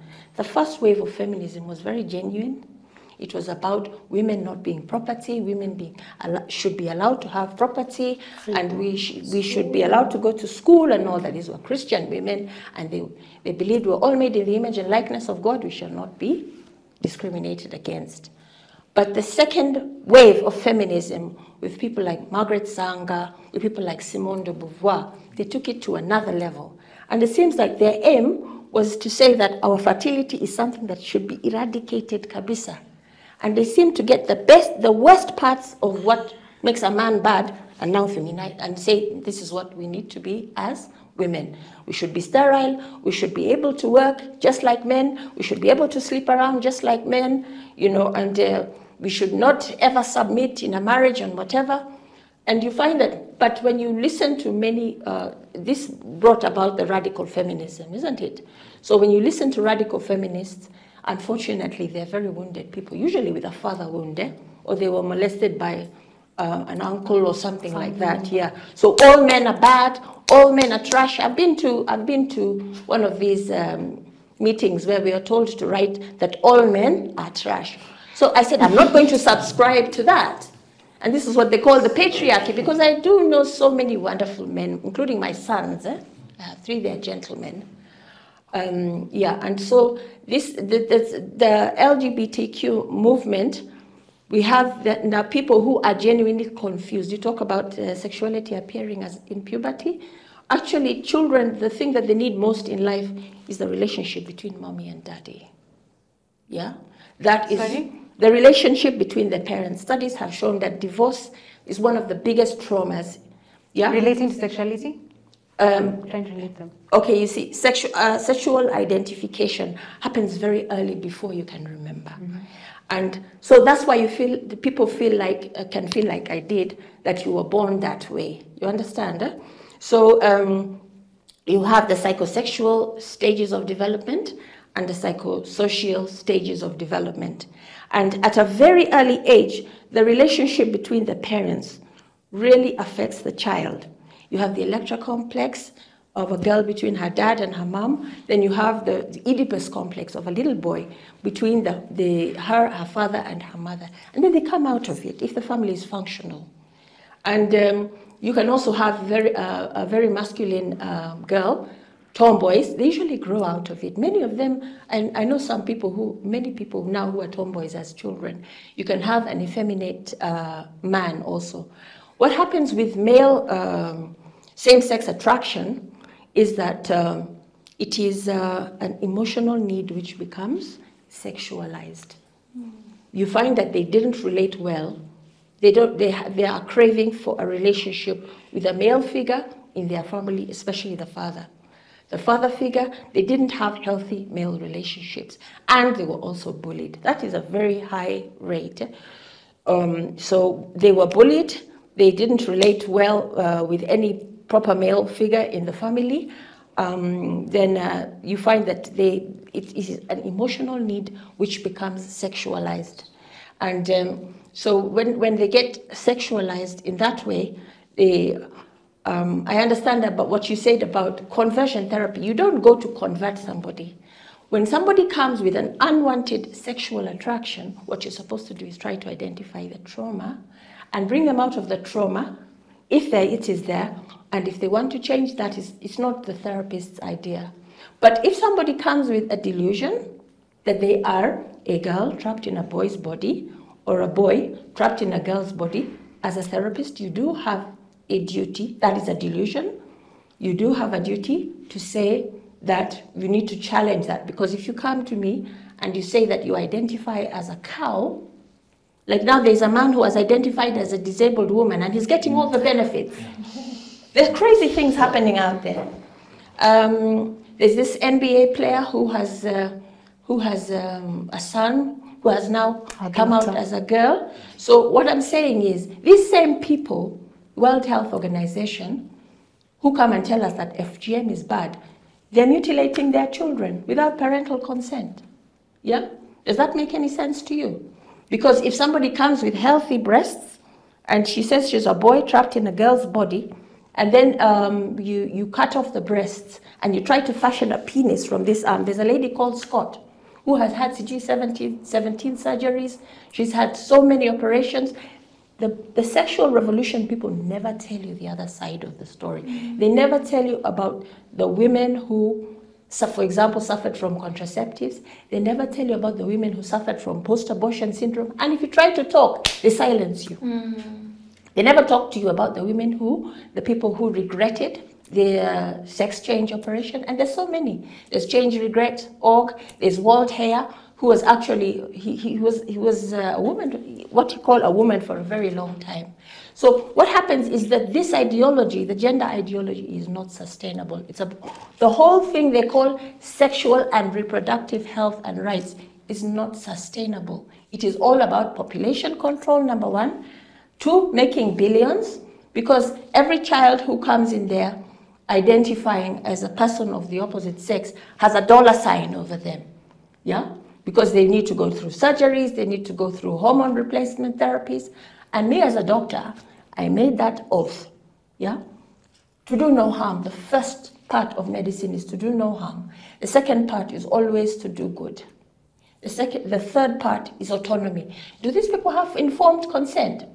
A 15-year-old girl, you're cutting off her breast, you're fashioning a penis. You know, it's completely horrific. This person is not allowed to drive, not old enough to drive, not old enough to smoke or drink, not old enough to inherit property, but she's old enough to identify in the wrong body. So what we're having is social contagion. 4,000% increase of people identifying as gender identity disorder. And so what we call is, this is called malpractice, the hijack of the professions. Yeah, I don't subscribe to that at all. And even the mental health profession has been hijacked. Yeah, it's all about making money off these our brothers and sisters, our daughters and our sons, the World Health Organization, the experiment that they did, it wasn't an experiment, it was a direct attempt to sterilize our women in the year 2015. You'll find it. There's a movie which is called, they've made a documentary which is called Infertility, Diabolical Agenda. And so they sterilize our women, and then they call it reproductive health and rights. They Marie Stopes, for example, has been here since 1985. So many people have been killed. So many children have been killed. And this, if you put all, for example, the people who identify as same-sex attracted on an island, can I ask this question? How long will that community last? How long will that last? As long it's as it all because they're not able to give birth. Yeah. So identify where the pain is coming from, and try to talk to them to understand try and understand them. It's not about change therapy. I know people who are gay, and we've had these conversations before. And there's a lot of trauma. There's a lot of trauma that needs to be helped. And then the issue of sin. You know, for example, I'm a single parent with grown-up children. Sexuality is what? Fornication is sin, yeah? Just calling them out and saying, you know, sodomy is sin. You know, fornication is also sin. Adultery is sin. Living together without being married is also recognized as sin. So when they see you as on this side living together without being married and all that, and then condemning them, I don't think that goes down very well. Sin is sin, yeah? And so somebody once said that the greatest problem with this generation is a lack of a sense of sin, you know? Anything goes, yeah? I've been abstinent since 2014. Guys ask me out. I'm divorced. I'm a single mother. It's not like I'm not attracted, but you see, also leading with your sexuality is a problem, because we are so much more than our sexuality. Did I sit here and say I'm heterosexual and I'm attracted to men? No, no, no, no. So we are so much more complex. I am a spirit. I have a soul, which contains my mind, my emotions, my free will, and I live in a body. So even the Bible says that sexual sin is so unique in that it's a sin that you commit against yourself. And so the consequences are much more worse. And so when I say the term pro-life, we talk about the part of the Bible that says, before I set before you life and death, Deuteronomy, choose life so that you and your children may live. And comprehensive sexuality education is all about sexualizing the next generation, because that's one of the things that was recommended in your last talk.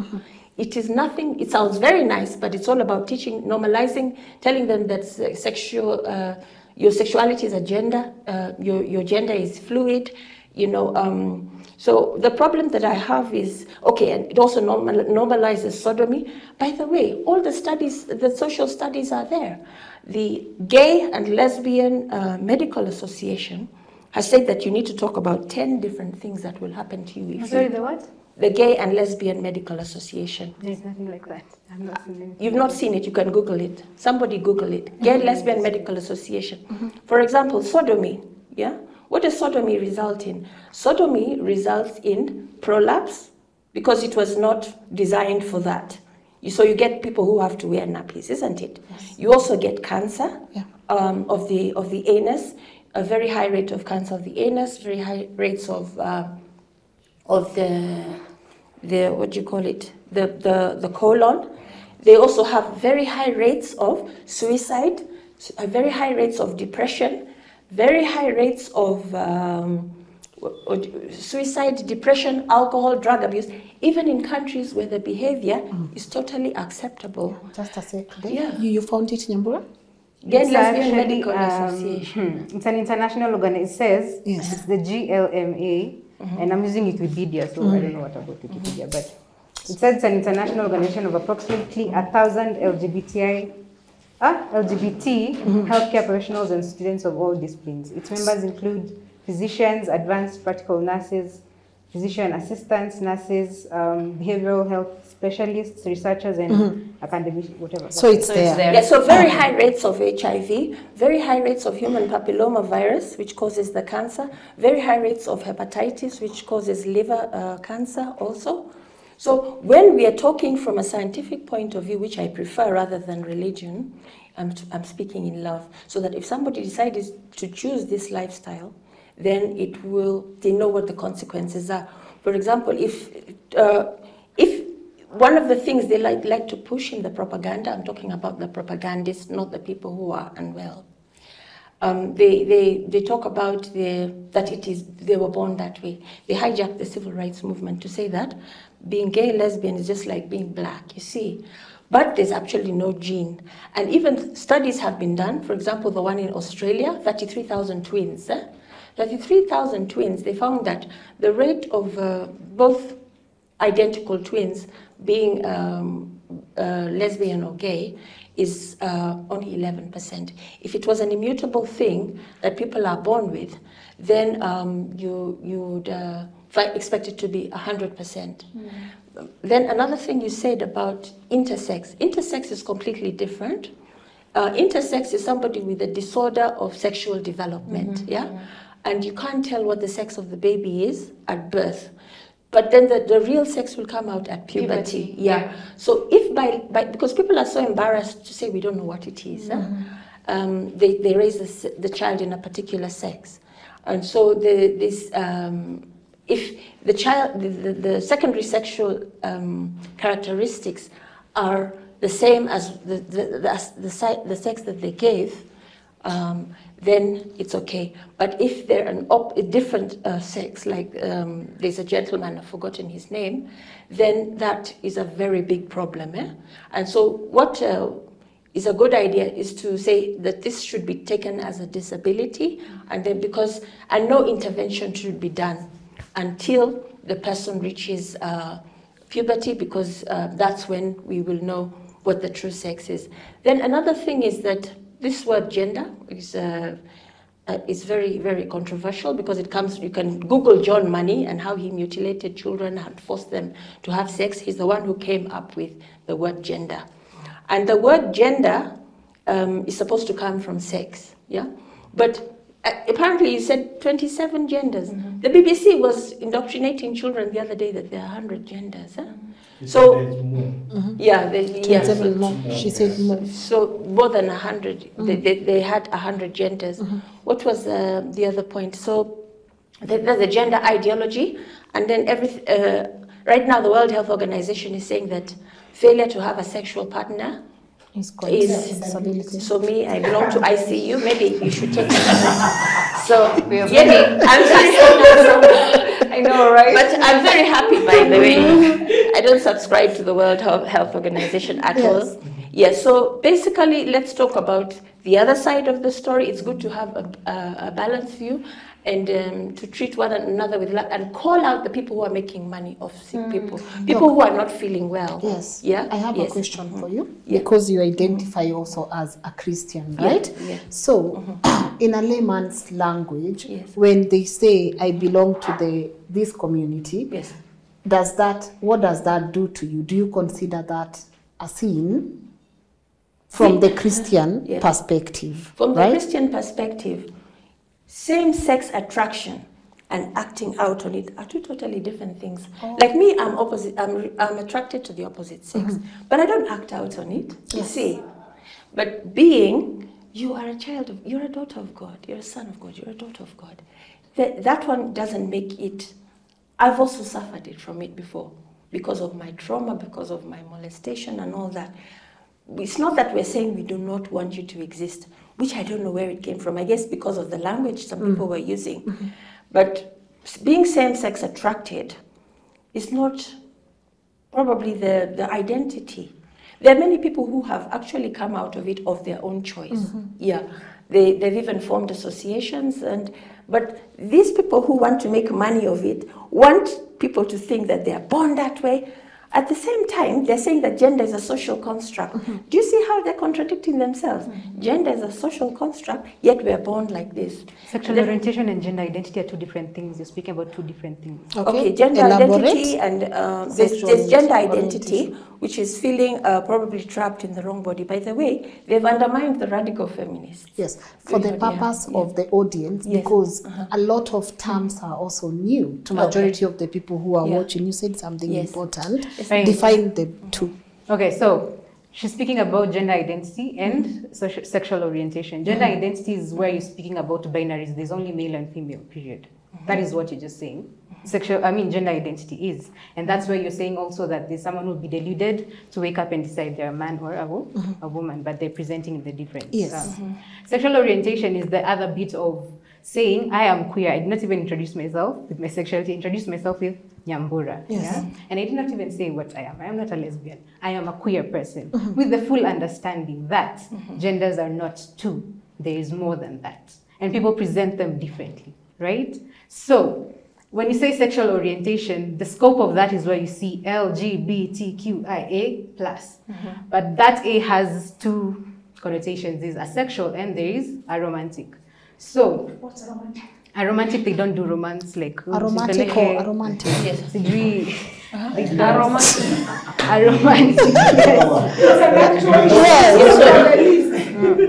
And do you see what I'm saying? Like, if someone is explaining something like this to you and then you say umechoka and then you say you're throwing it in your face, you cannot be saying you're throwing it in your face when you're being educated but umechoka.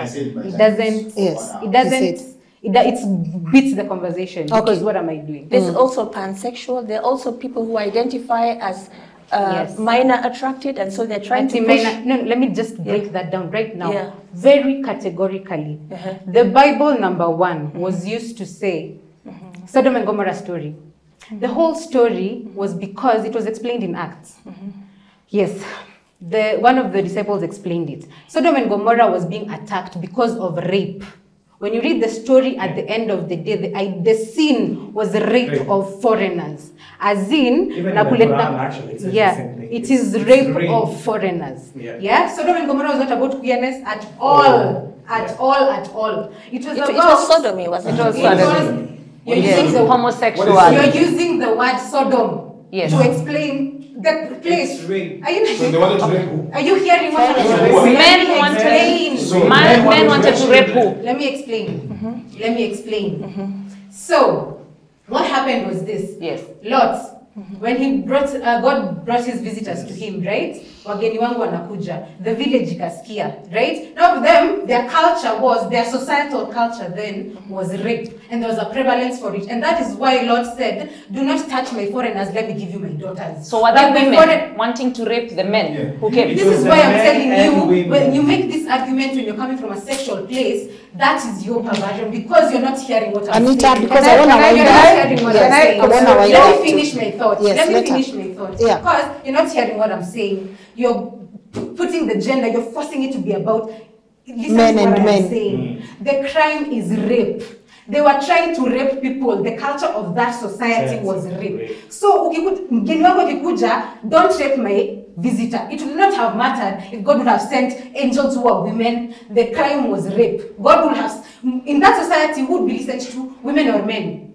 God will send you men, right? So that you can hear his word, right? I don't know any disciples who are women. I don't know. We have never had. So were they speaking in these capacities? They were not. Angels who are women have never had. So in this capacity, when you come and say that they'll come, Lord told him, told them, because they were coming from a ring around his house. Akawaambia, let me give you my daughters. You can rape them instead. But these people were adamant. We want to rape your visitors. We want the foreigner to join Guza. You understand what I'm saying? Yes. It is not about gender, it is not about queerness, it is nothing about that. It is about rape. And when you go into the Bible was converted language-wise when it was being translated. The thing that you read about homosexuality there was actually pedophilia. God was saying, do not touch children. Do not, and God, I give you the job. Please go interrogate your Bible very deeply because I have done this work for myself and I'm hoping someone will do this also as well. Go read that thing about that verse, homosexuality, whatever. There's a verse that says specifically homosexuality. Yes. The actual translation was loose. loose enough to put in homosexuality when it actually meant do not touch your young ones. So even the cases you're talking about, people call lesbians raping children, that is a crime. We are not negating that. That is a crime. Do not touch children. Pedophilia is a whole other crime. So at the end of the day, when you come in to equate it, you're just doing what that person who translated the Bible, you're doing his job for him. Yes. But you realize that they're pushing for it, eh? That the people that I'm telling you, not the ones who are having the challenges. Yeah. The ones who are behind the sexual revolution ideology. It's all a slippery slope. For example, in the what I forgot to say about the population control, you have not only contraception and abortion and sterilization, you have euthanasia. So they start out by saying, oh, they always appeal to our empathy. They say, oh, why should somebody suffer? Yeah, but now you have children in Canada who can decide to die by suicide without parental consent. So that's why it's all a slippery slope. Now where we have reached with pedophilia, for example, there's that case in the United States where two men who identified as same-sex attracted, they were in a same-sex union. Yes. They actually sodomized the children on camera and shared it as a pornography, and that was really, really severe. So this is all a slippery slope, which many people don't know about the true agenda of the people who are behind it and making so much money. I wanna wind up because I know we can go on and on and on and on, but also I'm a bit time sensitive because I know some of you. Part 2. You want part 2?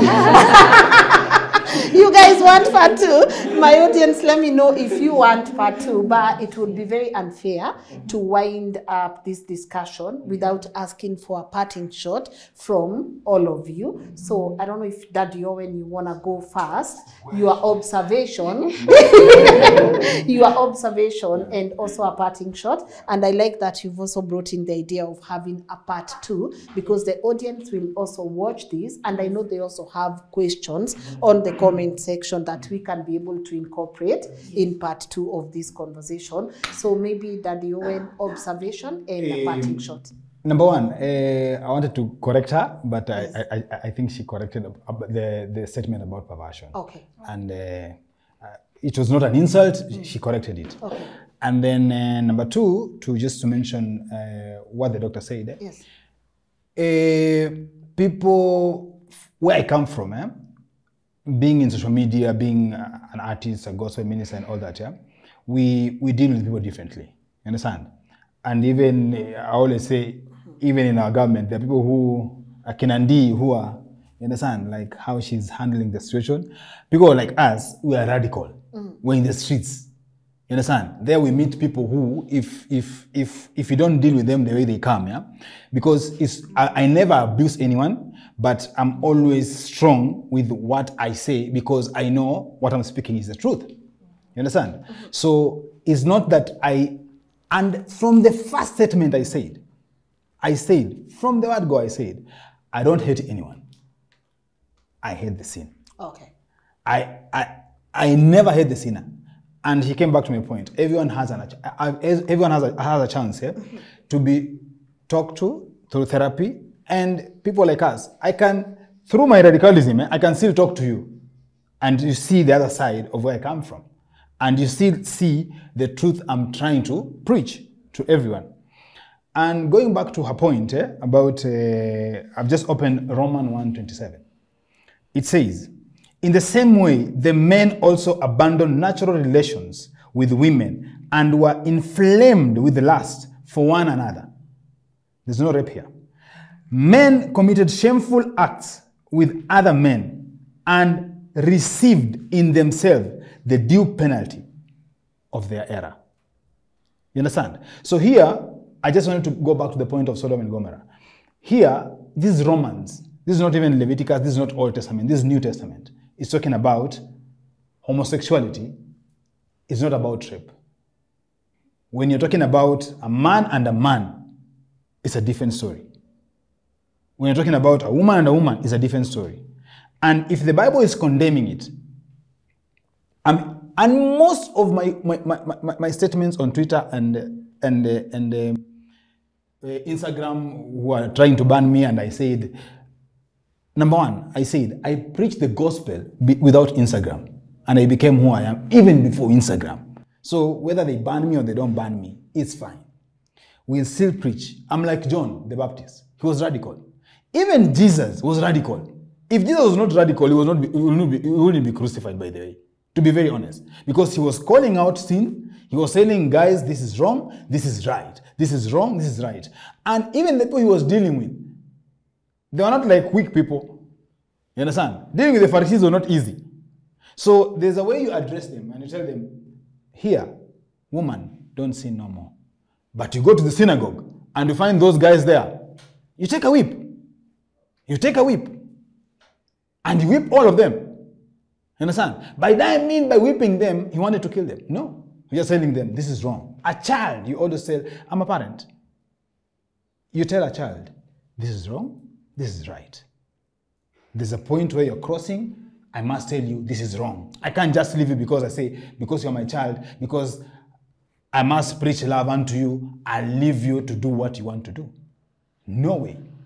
So as a Christian, and as a gospel artist, I'll continue speaking about when I say something is a sin, I call it out.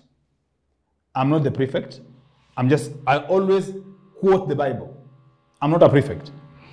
When something is a crime, we always call it out as a society. You understand? So I'm not different from anyone who is calling out a crime when they see a crime. You understand? And when it comes to preaching love, I'm always number one to preach love. My songs preach love. My songs, I have a song even called Vanity, which is talking about a rich man, a young girl, and I call it out. You understand? Mambo ya sponsor and I call it out. If it's wrong, it's wrong. And if it's right, nasema, we ni Mungu. I praise the Lord. And that's who I am. Thank you. Yeah. Thank you, Thank Owen. you so much. Darcy. For me is, I believe, this is not our end goal. These are just things of this world. And every one of us have choices that we make for who we are and who we choose to love. I just wish if parents can decide to love their kids who they are. To the people who are not LGBT pro, get to know us. Sit down with us. Get to hear our story. Maybe it will ring a bell in your life. And I don't think an LGBTQ member would come out and offend any straight person unless they're provoked. So we also need to know where we stand with this. You guys are parents. You have no idea how your kids are going to grow up to be or who they're going to choose to be. It's not a choice that you're going to make for them. So when you're saying things on social or when you're putting out things, when you're putting out words, be careful on who it's going to affect later on. In the future, maybe that article will be used because of your relative, your kid, your cousin, your nephew, your niece, and it still comes back. What goes around comes around. The thing is, we need to find a balance and live in a society where we care and protect for one another. That's what we were brought here to do, and educate one another. It's not we're here to argue with people and say, oh, this is wrong. There is so much that we do wrong behind closed door. Who judges us? There's only one person who's going to judge us. And like you said, like most people who are going to go to hell are homosexual. You'll be so surprised when you get to heaven, and most of them are going to heaven, and the sinners who are called sinners on earth are actually not sinners in heaven. So let's not call names on one another and say, even the Quran says, the only person who has the power to judge on who's going where is Allah, the one and only being, like the creator of a universe. If you cannot create a universe and have sky on top and land on ground, then you have no power or you have no right to call somebody a sinner. Jesus never called anyone a sinner. There's nowhere in the Bible or the Quran that says Jesus or Isa said, this one is a sinner. Yes, He did. he did. The Pharisees. He did? Yeah. Okay. Okay. The Quran, I've not seen anything Because of like being that. hypocrites, like you said. Yeah. Yeah. Because again, like I think like most of us out here in today's world, just because of we have the power of the social and we can say whatever we want to say. Yeah. My point is we all have a secret, we all have a sin, we all have things that we've done that we're not proud of. But if somebody has chosen to live their life on how they want to live their life, it's their personal choice. It has nothing to do with anybody.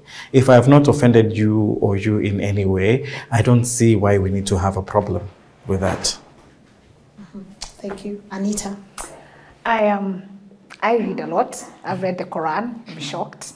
I find religion quite interesting. It is interesting. It's a book. I say they're books. The best written books in the world are religious books. They invoke thought.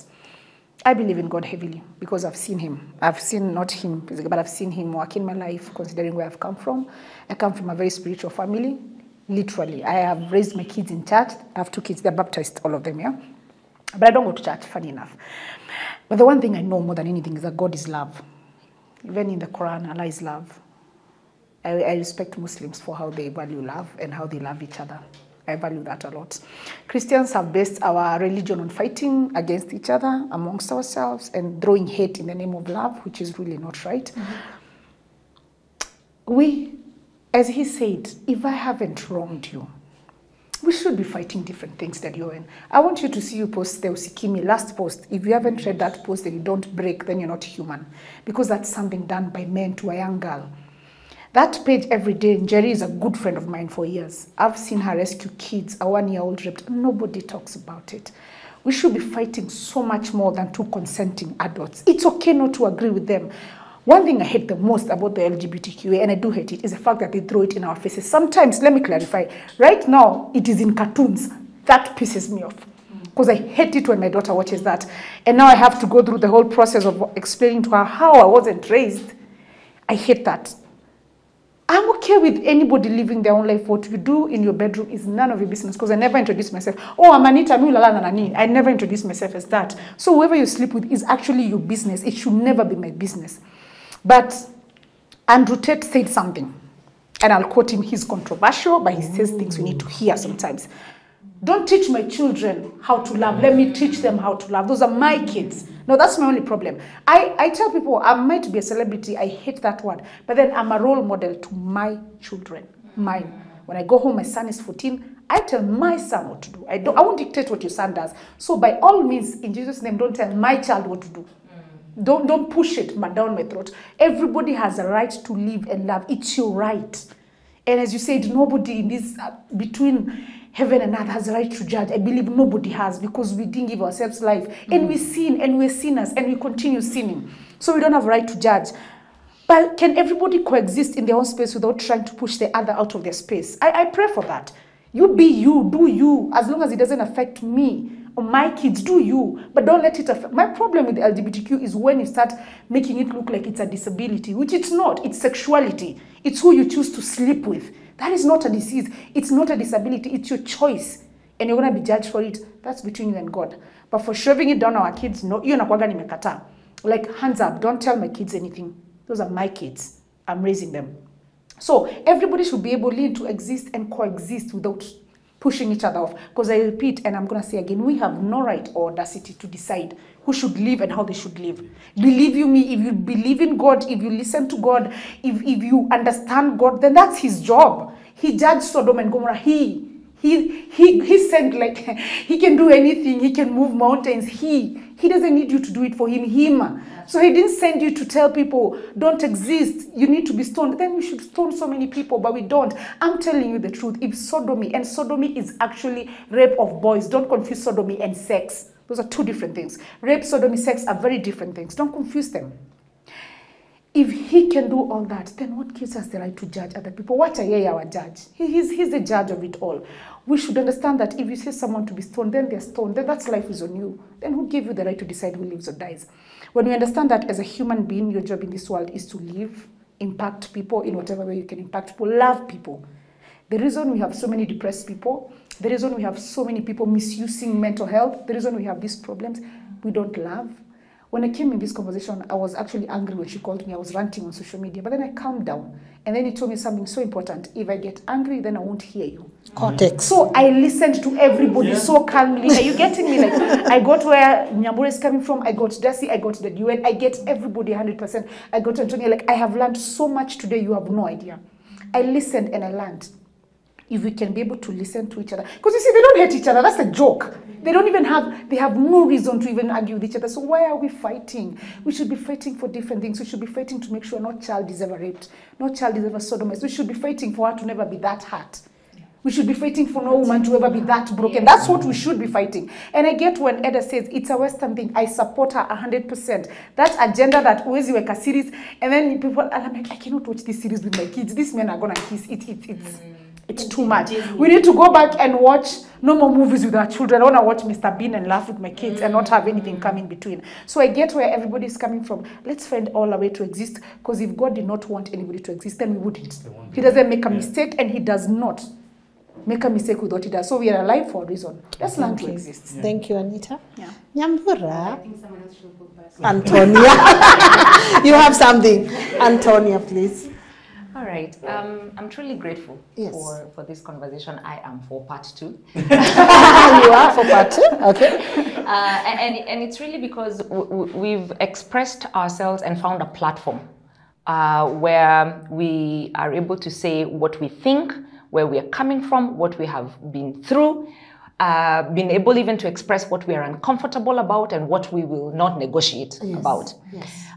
In my final comments, I want to make 2. One is a correction for Darcy, that I did not say that homosexuals are the majority who are going to hell. I quoted a verse that the first people that Revelation mentions who will go to hell are homosexuals. But that verse doesn't end with homosexuals, full stop. No. It goes on to people who are in the occult, people who are sexually immoral, people who are, and that verse goes on and on and on. Because it is simply God reiterating, this is what I cannot stand. And I have expressed my love to you through this person called Jesus. You reject my love, then I cannot spend eternity with you. Simple. That's what the Bible is teaching. Because people have rejected God's love. The second thing that I want to say as I finish is, let's step back. Remember where we began. Let's step back and ask ourselves, why are we here? If the Supreme Court hadn't ruled what they ruled, it's very likely right now we'll be discussing many other things.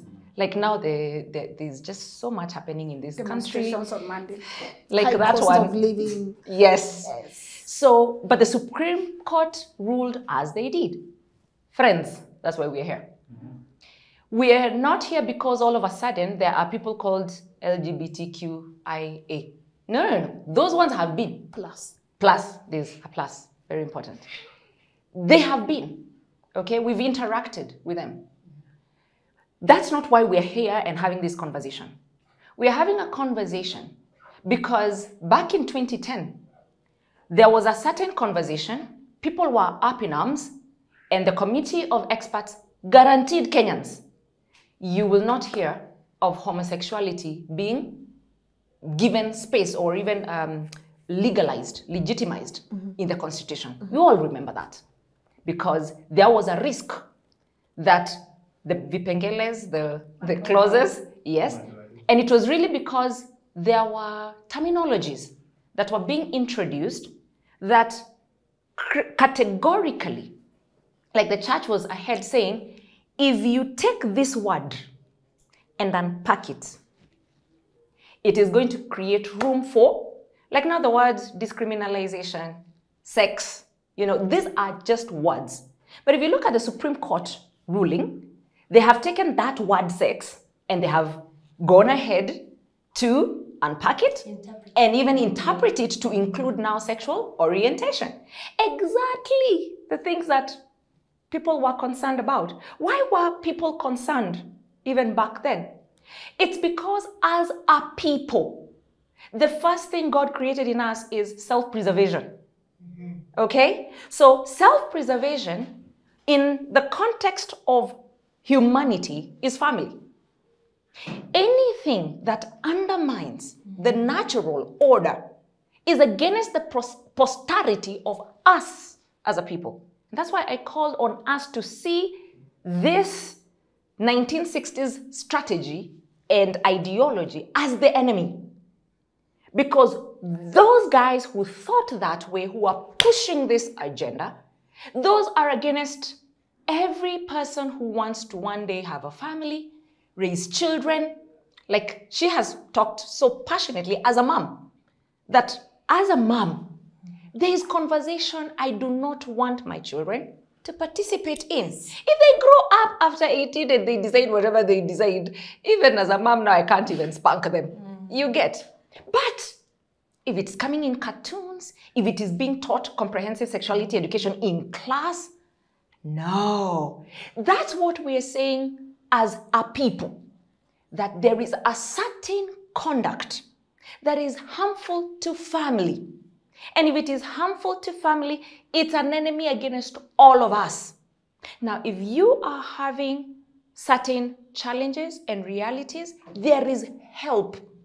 So I reiterate that I believe the position of a majority of Kenyans, their concern is this. Once you go to that which the Constitution has said is a crime, and you give it opportunity to associate, because that's where the conversation is at right now, then literally what you are saying is anyone who associates has now a basis to demand my right. Okay? My right, that means it will enter education. My right, it means it will show up in the media. Yeah. My right, those things that you're afraid your children will see, now they will see, because now this has been given space. Okay? And the people behind the sexual revolution, oh, they're well moneyed. Yeah. All right? So they will push, you're talking about shoving it down our throats, it will reach our intestines. Okay. You understand? Okay, yes, so having that understanding, it means that all Kenyans of goodwill will come together and say, we are here having this conversation because the Supreme Court has gone ahead to ratify that which we as a people have said we do not want, because the Constitution captures the thoughts of the majority of the population, because this is also a democratic state, okay? So if the majority of the population are saying to that, then you give it space, okay? That's why the examples are coming. Okay, so now the murderers can associate and be given right to associate. When the murderers come together, what do you think they will be planning? How do we murder, get away with it, and also push our agenda in school to make sure that children understand murdering is not so bad. I am murdering because I was born that way. I have an affinity. Now, anything that is rendered a crime, let it all be treated as same. And that's why we are having this conversation, because of the Supreme Court. So that means everything Kenyans can do to go back and change that law, we need to do. And as a mzazi, I will rise and I will rally my fellow wazazis. Let's do something about this to protect our children. That will be my final comment for now. Thank you. Nyambura. Okay. So I think I spoke on some of those things.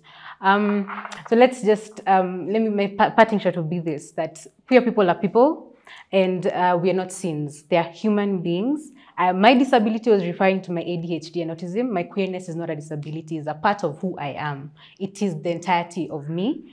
And I, honestly speaking, when you say, let me forget that thought, but I was about to, but let me just forget that thought. But hey, anyway, regardless, in every religion, you're going to hell, regardless. So, and when you're speaking for an ideal, you said the binary is the ideal. The ideal is heaven. If you don't believe heaven is on earth, I think we should leave the ideal for heaven. Because there's a point you said there's the man and the woman is the ideal, the family is the ideal, right? All those ideals. Scientific studies. Yeah, ideal. Yeah, so if we are living in a perfect world, let's do the perfect things, but we do not live in a perfect world, right? Let's do the imperfect things. Let's deal with human beings as they are, because I want to talk about the putting queerness in media and all that. That's a whole other conversation outside myself. And I'm sure I'm not going to speak about how I'm raising my child, because that's my business. Because she'll speak about whatever she wants. She'll she's a child. She's very tiny yet. So regardless, at the end of the day, queer people are people. In every religion, you're going to hell. If you understand those two things, they're good. Okay. Doc? But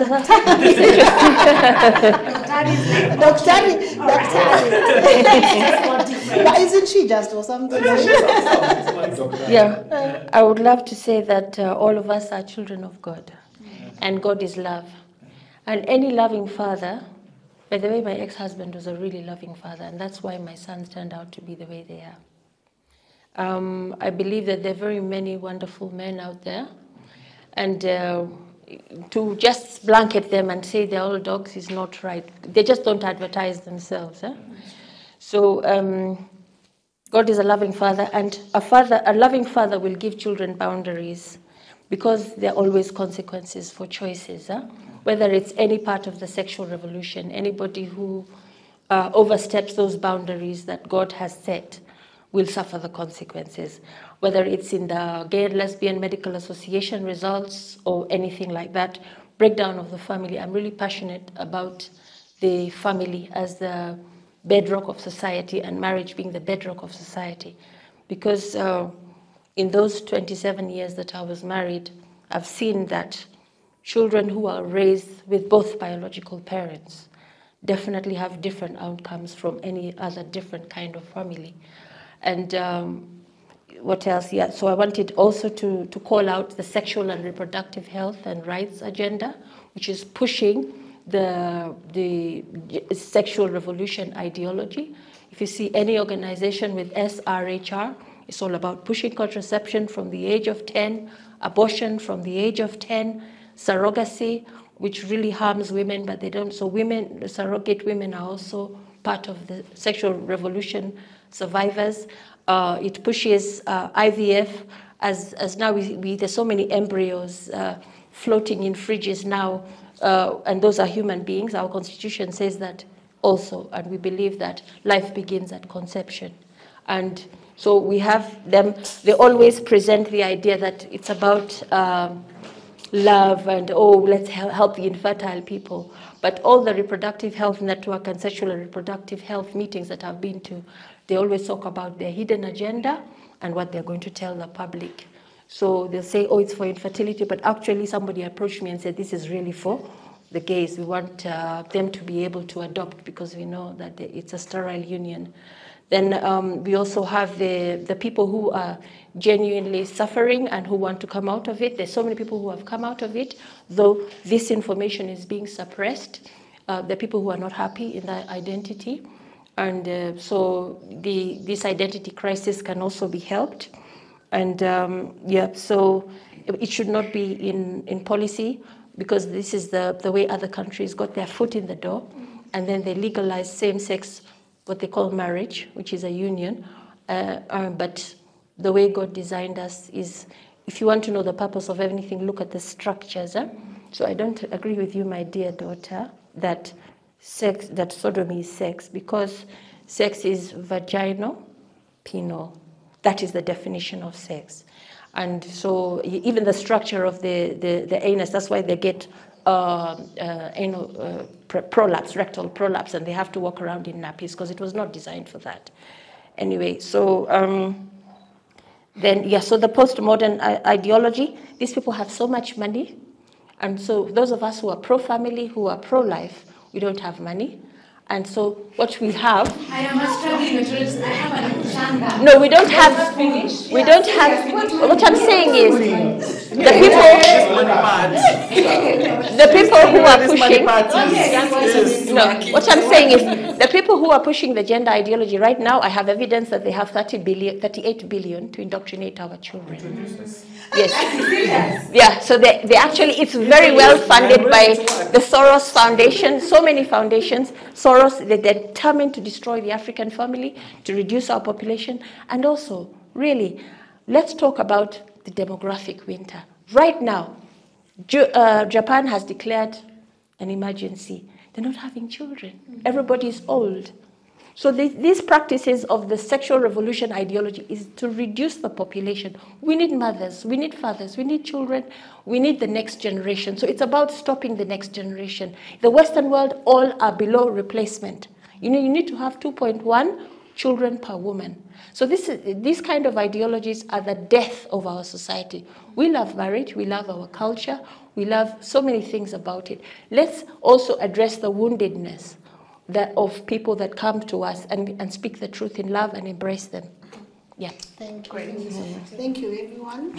I want to know where this money is. Okay, we will know in part 2. Yes. We will know in part 2, but thank you so much. I worked very hard for my money, yes. So it's really sad to hear when people have this perception that LGBTQ funded. members are funded. Like, I've never been funded by anybody. The funding is just because the government has refused to do its job to protect the people who cannot be protected. So other organizations do it, but now it's funding because we don't want violence on our lives, on our person. Because the thing is, you're trying to legitimize violence. I don't advocate violence at all. Kwa nini nasema tuchapwe? No. Please. I was also triggered. No violence.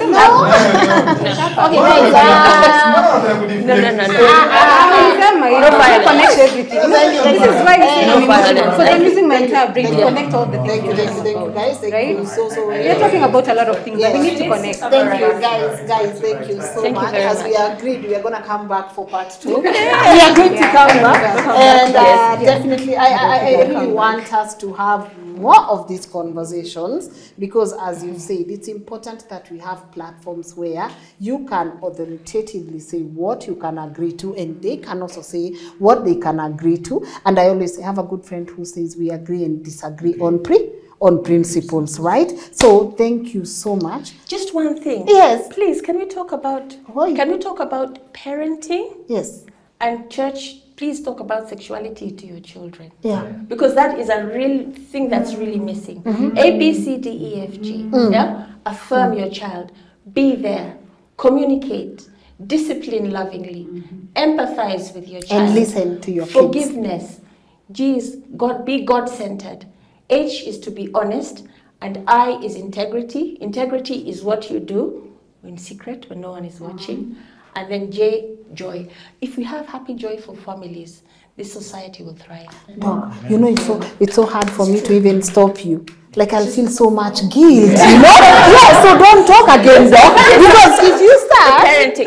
parenting coach. Thanks, Doc. Yeah, thank you so much, guys. As I said, we will be having part 2 of this conversation. Our editor will be able to put your social handles or the emails that maybe you might provide so that other people can connect with you guys. He'll be putting them under your tag name, because if I start now saying, where can people find you, we will not wind up. So, and also pinned on the comment section, guys, below is where you can find more of their contact details. I appreciate you, Daddy Owen. I know you have to reply to the people on Twitter and everything. So, are you going to take your tweet down? Yes. Are you going to take your tweet down now that you've seen that we're not perverts? We are normal human beings. Anyway, guys, stop. No, we won't finish. So thank you so much for even availing yourself. I do not take it for granted that you've sat so long to have this conversation. I've not given you anything to contribute to this conversation. So all I can say is asanteni sana for honoring my request to come and be part of this conversation. And guys, thank you so much. I want to hear your thoughts and views on the comment section.